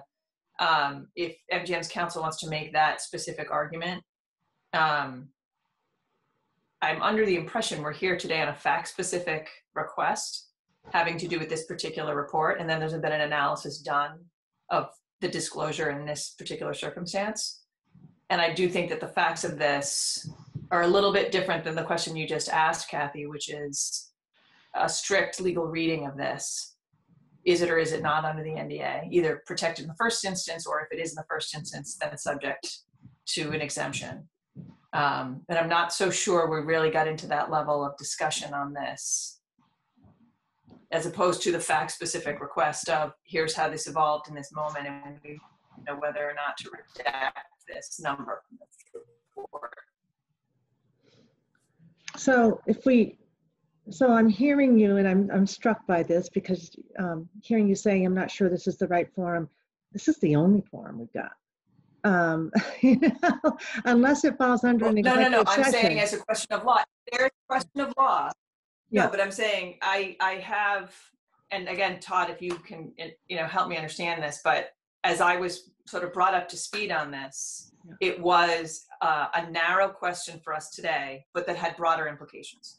And so my understanding is that's the conversation that's happened and that we're having today. And I do think that what we do today could have broader implications for how we move forward and interpret this. But I'm not so sure that we were positioning ourselves today to have that in-depth conversation about the statutes and the NDA, but I could be wrong. What I would say about, I think, at least one piece of that is I operated with an understanding that this data was protected under Section 12. That was my read. I hadn't really considered that it wasn't, although the commission could certainly step in and say, you know what, you have that wrong. It's not covered at all. And I certainly leave room for that. But that was not, can we make it then the assumption that, let's just for purposes of this discussion today, assume what I had understood was your legal interpretation. And to that extent, it was aligned with MGM's position that yes, it may fall under that. I'm hearing Commissioner Zuniga, is counter, but let's just, if we could go through the assumption of, okay, it's protected, then so the next narrow question would be, if this were a request from, let's say, a researcher through a public records request, a researcher, not our contractor, a researcher today, under our NDA, we would have to deny that if we assume it's protected. Is that correct? That's right. If this came via public records request, the legal department would deny the request and cite the existence of the non-disclosure agreement and the statutory exemption to the public records law and decline to produce the information. So can I put a fine point? Can I put a fine point to that? Because I think this is where it hinges. If we were given the request of give us all the information you have relative to non-gaming revenue with all of the throughout the months and with all its breakdown, then I would say absolutely that's protected. It was not, that is all that detail clearly falls under the NDA in my view. And again, maybe this is a difference without a distinction, but I'm saying that what the researchers have proposed for, again, the public interest, which is the other part, is that report out the aggregate. It's just, it's a number, it's not the detail. And I guess maybe that becomes the question, when is detail versus aggregate part or not of an NDA? If we're of the opinion that one piece of it, means everything, then maybe that's the answer. But if you buy at least partially the argument that I'm trying to make, that it is relative to how much detail and how much can be reported as a compromise for the other other goal of the research program. By the way, can I make a But parenthesis? but Enrique, you didn't stick with my assumption. My assumption was just that right now this is what Todd has advised, that this is protected. So I'm just playing it out. So then we wouldn't disclose that under it. So then the next piece is to look as the exception. I just want to play out, assuming this is protected. Then the next piece, just to make it really simple, the next piece is under the exception, the use of the protected material if we deem it necessary. And, I'm hearing Enrique say, public interest. So somehow there's some kind of a standard we attach in just deciding what is necessary. But it's the use, it is not the publication. So when the NDAs were written, I wasn't here. Was there a reason why you didn't say we would be able to publish and override really the public records law? You said use. And so that's what I'm struggling with. If, again, accepting the assumption, not the quality or anything, but what Todd has said, that this would be protected. Do we get to publish it, or can we just use it? And is there a way that we can do the use and still accomplish what I know Mark and would like, and the researchers would like? Is there any way we are using it without publishing it? Well, I think that's where we are currently with the report. The reason, by the way, I don't know if this is much of a difference, but it's our researchers who have used that information. It's technically not us. I know. They're our contractor. Yeah. Yeah, but I don't know that matters much to the main point. I think they've used that information, and that's great, because that has allowed them to do a number of things. It's the publishing of the report that they're reporting out that is the key question. And again, I thought there is a balance by saying, okay, don't report all the detail, but report the aggregate. And does the MGM see that distinction, Todd? Do you know? I know that Seth is here. I'm going to go on a limb and say that they don't. Okay. Well, Madam Chair, to your point, I would say that as comprehensive and thorough and thoughtful as I find this NDA to be, we never, and some of the licensees are on the line here and they can certainly weigh in on this. I don't believe any of us ever specifically contemplated this exact issue. And so for that reason, while I do believe it's covered under the agreement, it's not one that anyone spent a lot of time talking about or thinking through. And the use, what do we mean exactly by use, and is inclusion in a public report use, or was the use before it was put in the report? So that's, I think that's why it's, in part, it's a legal interpretation, and in part, it's a policy question as to how to fairly move forward with this information.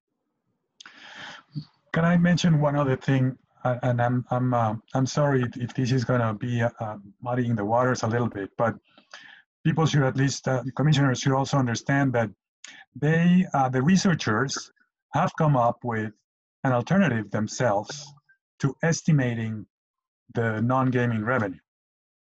In other words, saying, all right, if we don't have to use that, maybe we can still have a report that does justice to the original intention and tries to estimate that. Now, that's not going to be the same number. One could argue that, well, they are coming up with the estimate after they saw the original aggregate number, and whether that's, good, bad, or indifferent. But can you share their methodology?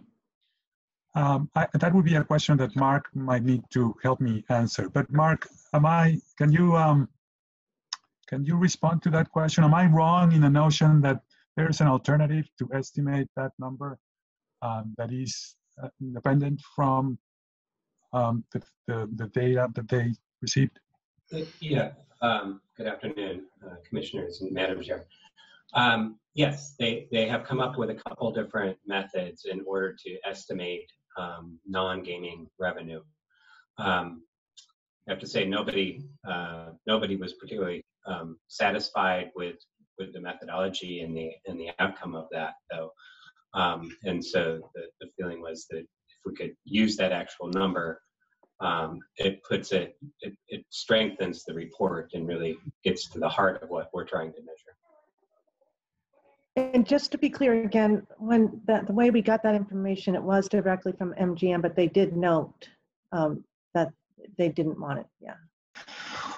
Well, they did note that, you know, they expressed their concerns early on, and that's where so it's fair to say that, you know, they had an understanding, and by the way, I'm going on memory because I was at least sometimes involved in those discussions. In my recollection was that, you know, it was going to be relative to how much detail is eventually out there. As long as we're not, you know, opening up all the research data, which we're not, that, you know, that would be something that they could live with. Now, maybe I misunderstood their position. That's entirely possible. But I think that, to me, is the differential between. And let me mention one other thing.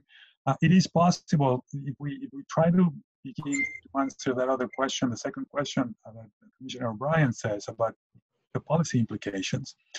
I think it is possible that we will get less cooperation in terms of data gathering going forward, because, you know, it's understandable. In other words, even if we came up very strongly on one side saying, you know, we don't think it's covered, there's an implication for the future.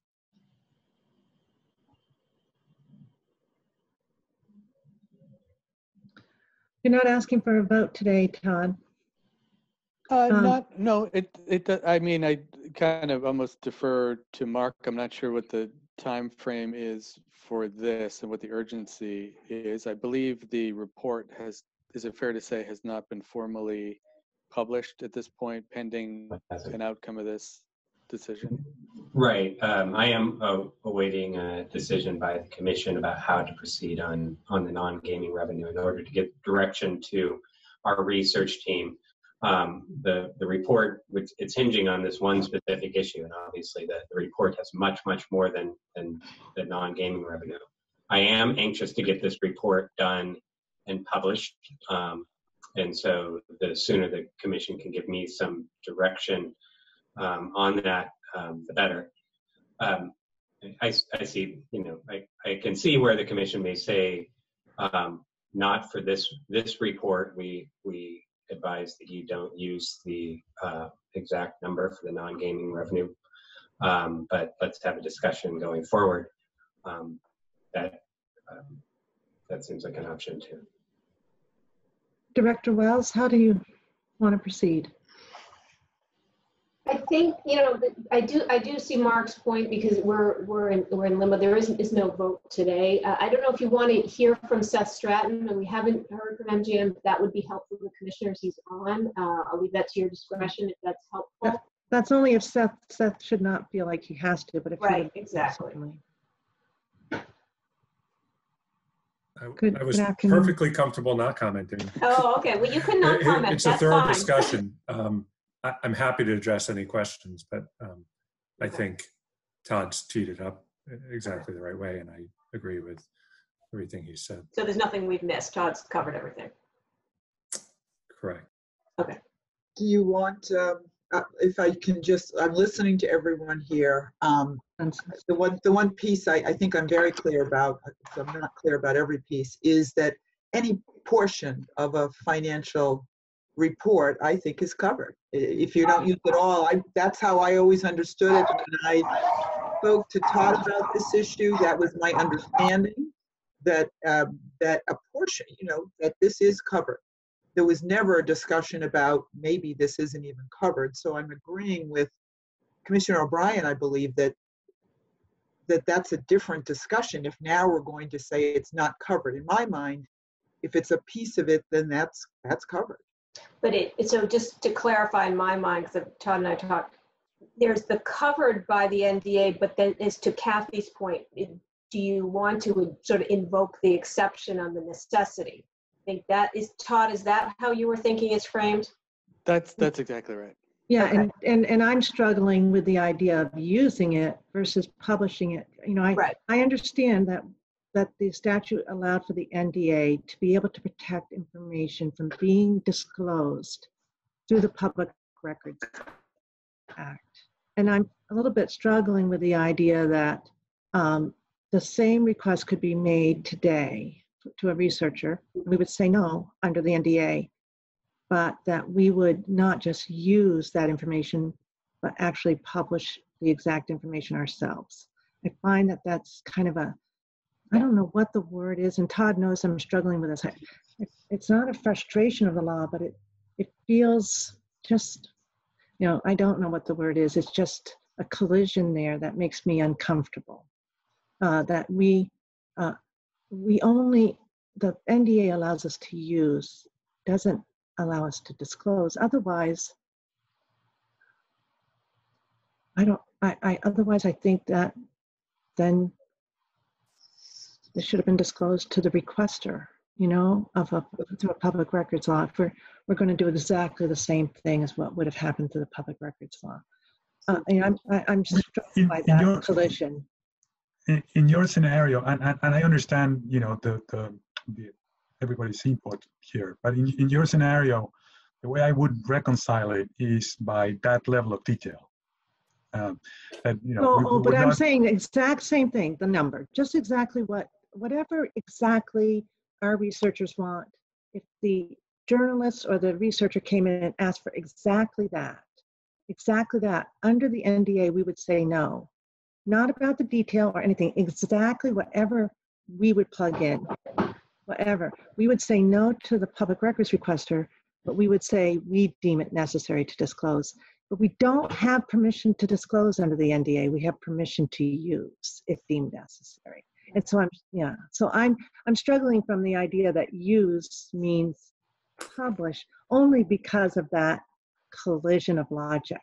I mean, maybe if I didn't see it so much, you know, that collision, I wouldn't have dealt with use and publishing as much. But, you know, the idea of an NDA is it's a non-disclosure agreement. You're not publishing stuff. Yeah, let me see if I understand your point from this other standpoint. In other words, this other researcher could come in, this hypothetical researcher, a second one, important. Yeah, absolutely, yeah. Not our own. If they said, well, I want to corroborate what the researchers did. No, even that. Not even that. Just out of the blue. I want to do my own. Yeah, I want to do my own study. Let's say, and I want all the detail that we know you must have gotten. You know, because from non-gaming revenue, we would say no. We can only give you the one number, which actually is already published. Have we already published? Is that against your point? No, I'm saying.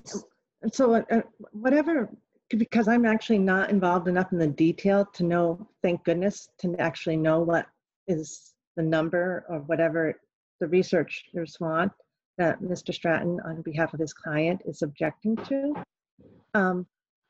Whatever it is, though, let's say it's ABC. I want ABC, and no, you know, under the NDA, if Todd got that public record request, no, ABC is protected under our NDA. We will not disclose it to you. And what I'm hearing is that, however, the exception, as we're interpreting it, could be we could use ABC. But now do we make the jump? Can we, if we deem necessary, publish ABC? And I'm having trouble making that jump in light of that collision with the... Isn't publishing disclosing? Well, disclosing or publishing, exactly. The same word. Say exactly. Yeah, the same thing. If you say that using encompasses publishing, then it's the exception that swallows the rule. But it doesn't say disclose in that exception, Gail. It says use, and so I wondered if that had been, you know, part of the thinking. You know, it didn't say disclose or publish.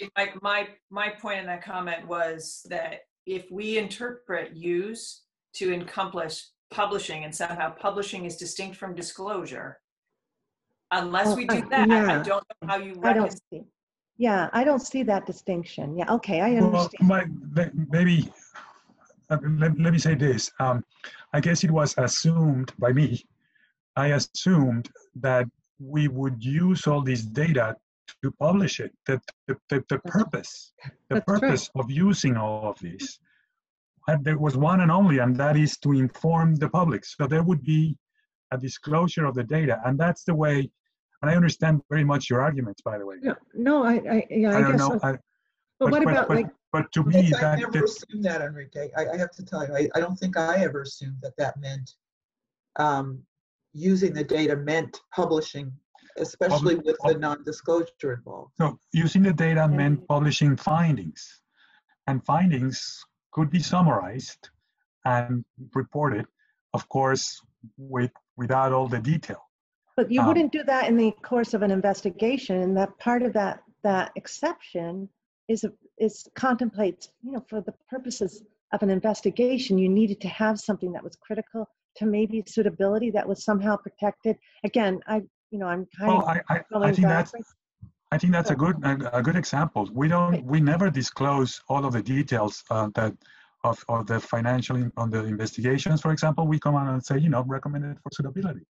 But that's a good finding. That's ultimately a finding that but the you public don't publish. You don't know. publish what is protected. Yeah. You don't disclose what's protected. Right. If I could just chime in, referring to Section 71, 23K71, that calls for the Commission to carry out a research agenda, and it specifically calls out comprehensive studies of the social and economic impacts. And I would say that this piece of data, though it's one number, is incredibly important for us to be able to fulfill that piece of a comprehensive study of the economic impacts of. Except for one thing, it also does, and I think Enrique led with this, it's apparently information that our licensee doesn't want publicly disclosed, and presumably because it's a commercial competitive consideration, and perhaps other things, but I think Enrique raises that's the balance. So you're absolutely right, Mark. But for this NDA, it would be great information that the Commonwealth could benefit from to understand, but we're sort of in this paradigm of figuring out that that it is protected under the NDA for exactly why we get to have an NDA. Otherwise, this would be subject to public records request, because there's no trade secret exception under the public records law. The NDA, actually the legislature contemplated that there would be this kind of information that at a certain point the licensees would just say it would put us at a competitive disadvantage and it needs to be protected.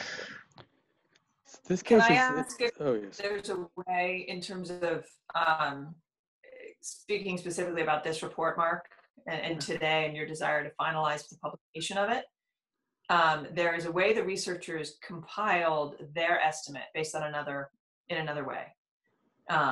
That information may or may not be corroborated by the actual facts that we got from MGM. Is there in fact a way to use that estimation and reference whether or not we believe there's a level of accuracy in that estimation? And Todd, this is somewhat to you as well, in a manner, just for this immediate purpose, that doesn't violate anyone's interpretation of the NDA. Not resolving the tension, right, just for the purposes of this report and what you wanted to put in. Is there a way of drafting this using the estimated value and some indication of the reliability of that estimation that then does not violate disclosure, that wouldn't mean publishing is somehow disclosing in violation of the NDA? For the first part, yes, Commissioner O'Brien. I think that the report was released, or not the report, the information was presented in a way that used estimations. And I would advise our research team to go forward with that. The second part of your question is a little more complicated, regarding whether or not we can provide some type of indication whether that's the accuracy of that data. I would leave that, well, I believe, to our council, and I would want to discuss with our research team. I'm wondering if that's an appropriate use that is not publication that then becomes a disclosure that's violated by the NDA. My gut feeling, and this is purely just my feeling, is that if we try to put in some sort of qualifier to that, it could be perceived wrongly because we know what it approximates to. I guess we know the data. You know, we've already know we personally, but our researchers have already seen that data. So so long as and they're the ones who brought up, we can estimate it in this other way, and we would be solidly right. No, but I'm thinking on ground footing. It's stuff that's been wrongly disclosed. Arguably, there's clawback provisions and mechanisms in the law that say, I know you got it, but you got it erroneously, and so you can't take it. And I know you know it, but you're not going to be able to use it. So you need to sort of separate yourself from that. If that's what we're saying today, however, use to me has a number of different meanings. And even if we're saying we don't believe that use encompasses publication, because that would then conflict with disclosure, is there another avenue for the use of that information that corroborates the estimation that is helpful to this? So the fact that we know it already as a legal construct doesn't answer the question. Like there are ways to claw that back and then go forward. And maybe there's a way to use this data without publishing it. But one point though is that we use it if we deem it necessary. So there still needs to be a consensus that it's deemed necessary by us, correct? Right. I mean, I for one do think it's necessary. I think Mark has made it pretty clear it's necessary to the research agenda and the directives of the statute. So if we're doing that consensus, I would say I do think using it is necessary. Yeah, I would probably struggle with finding the information necessary, deeming it necessary. And so, you know, what's interesting at this point, and just to get to that, to what Commissioner Stevich just said and Commissioner O'Brien's question, it's important to remember, of course, that this is a tricky situation because we already have the information. In theory, when we asked for it, they could have said, well, I'm not going to give it to you. And then we could have had this conversation at an earlier stage where we wouldn't have known. But remember, we are the regulator. And, yes. Well, they weren't going to do that. Mr. Stratton did answer and did say, but so. They weren't going to, they certainly weren't going to do that. But we could have discussed this perhaps at an earlier stage. The issue now, as others have already mentioned, is that since we know the number, it's harder to come up with another way to. It's not. This happens all the time where information gets conveyed and then you must not use it unless it's, appropriately available. It happens in lots of contexts. I think, Eileen just mentioned the clawback. We've done it. I've done it here with all of you. So, that's an available tool. Should we find out if we have a consensus on even if we were to deem it useful, necessary today? I don't know. I'm not convinced it's necessary today. I haven't heard enough about why it is, frankly. I mean, I had a conversation with our general counsel, but we did not spend a lot of time on why it is. And I did read, but I'm still, I guess I'm not comfortable saying I absolutely believe it's necessary. I'm with you. That's why I thought we should. When I heard Commissioner Stebbins, I wasn't sure. I understand the public interest in this number. Yes, I absolutely do. I think there was an NDA put in place, and I believe that there was a reliance that this information is protected under the NDA. I understand there's some counter arguments today that we haven't chewed on. I think Gail and I are aligned on that. But even if we had that, if it weren't protected, we wouldn't be here. We wouldn't be having this discussion.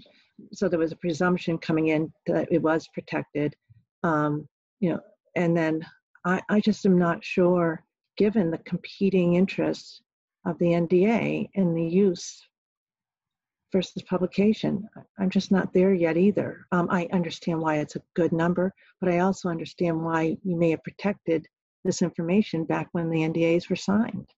Mm-hmm. So then from an operational level, because I realize there's no vote today, so I guess could revisit and yeah, well, convince us on necessity.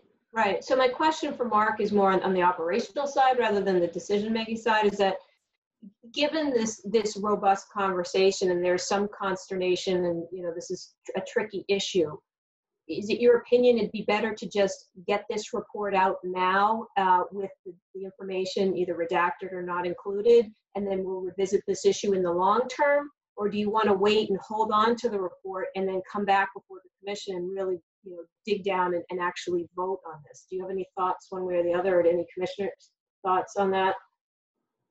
Well, let me suggest that as perhaps the one in the minority, that we move ahead without that information in the report. Because the idea of bringing this in, because I seem to hear a level of discomfort relative to, you know, the use and publishing.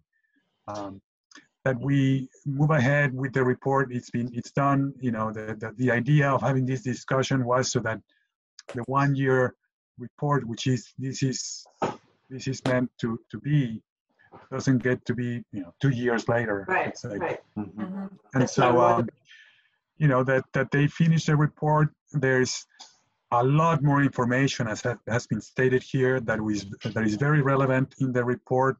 We got to participate in a public presentation, and this is only one of the reports that was presented then.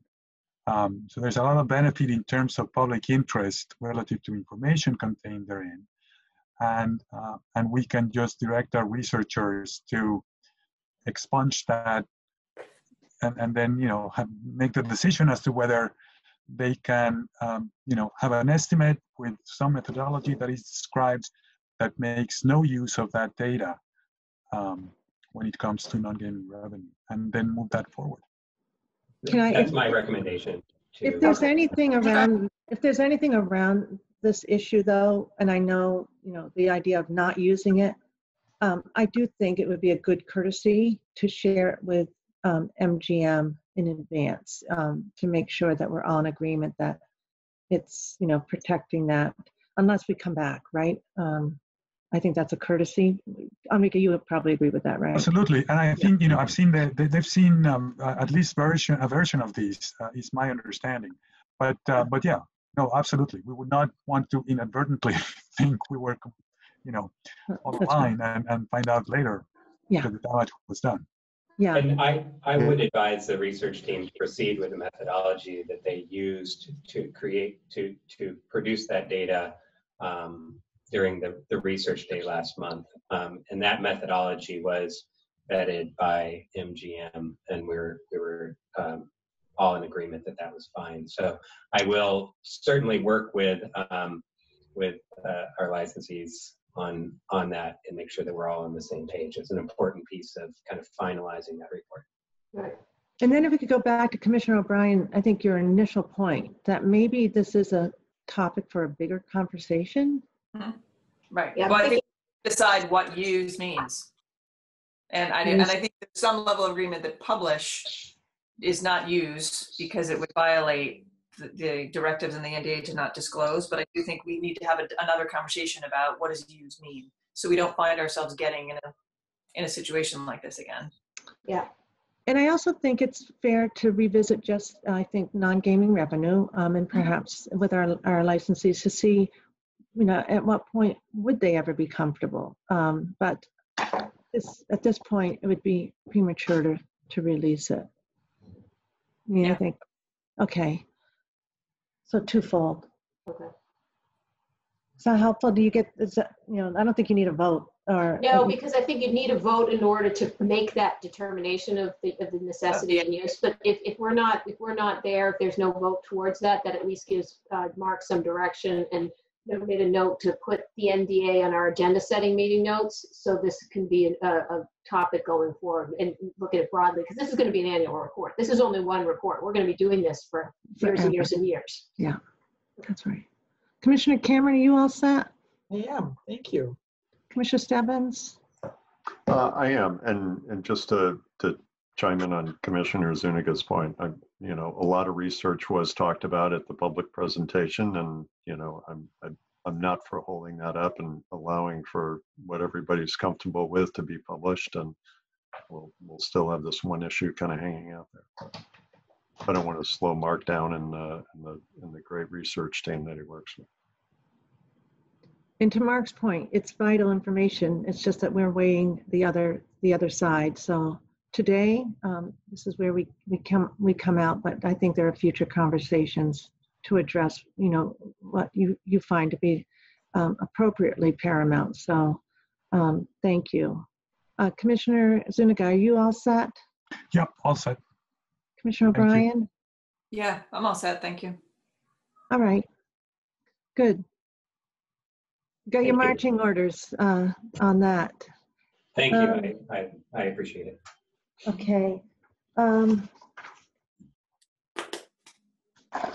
Well, the magic ended on our timing, but we're doing really well.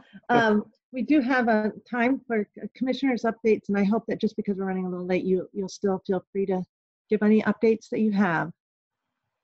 Just one update, and it kind of just stems from our last discussion. I mean, we're not out really getting out and about anywhere these days, but just to thank my colleagues who have a law degree and a legal background. It's your input into the conversation is greatly appreciated by the non-lawyer in the room. We'll have to record that when the lawyer jokes come up later. Yeah, exactly. I tell you, you're not the only one. You're not the only non-lawyer. It's being recorded. I didn't pause it. Sometimes that gets in the way of getting to good logical conclusions to answers. Okay, so that was a kind of an almost update. Any other update? We'll take the compliment though. Thank you. You don't, Eileen, I'm sure you feel the same way. We're trying to put that law degree behind us in this role as opposed to cannabis. Law school messes with you, changes the way you think about everything. It does. All right. Any other update? Commissioner Cameron, any update if you look out the window? No update at all. Thank you. Well, it's going to be 70 degrees here on Saturday.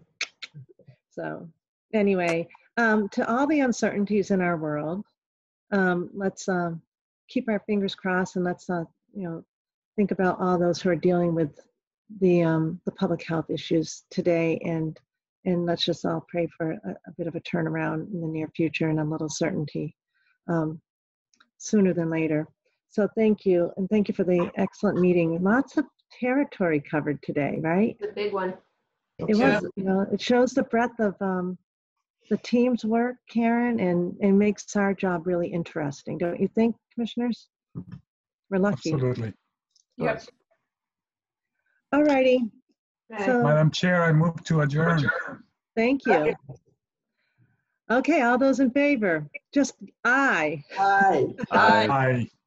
Aye. All righty. Thank you, everyone. We adjourn. 5-0.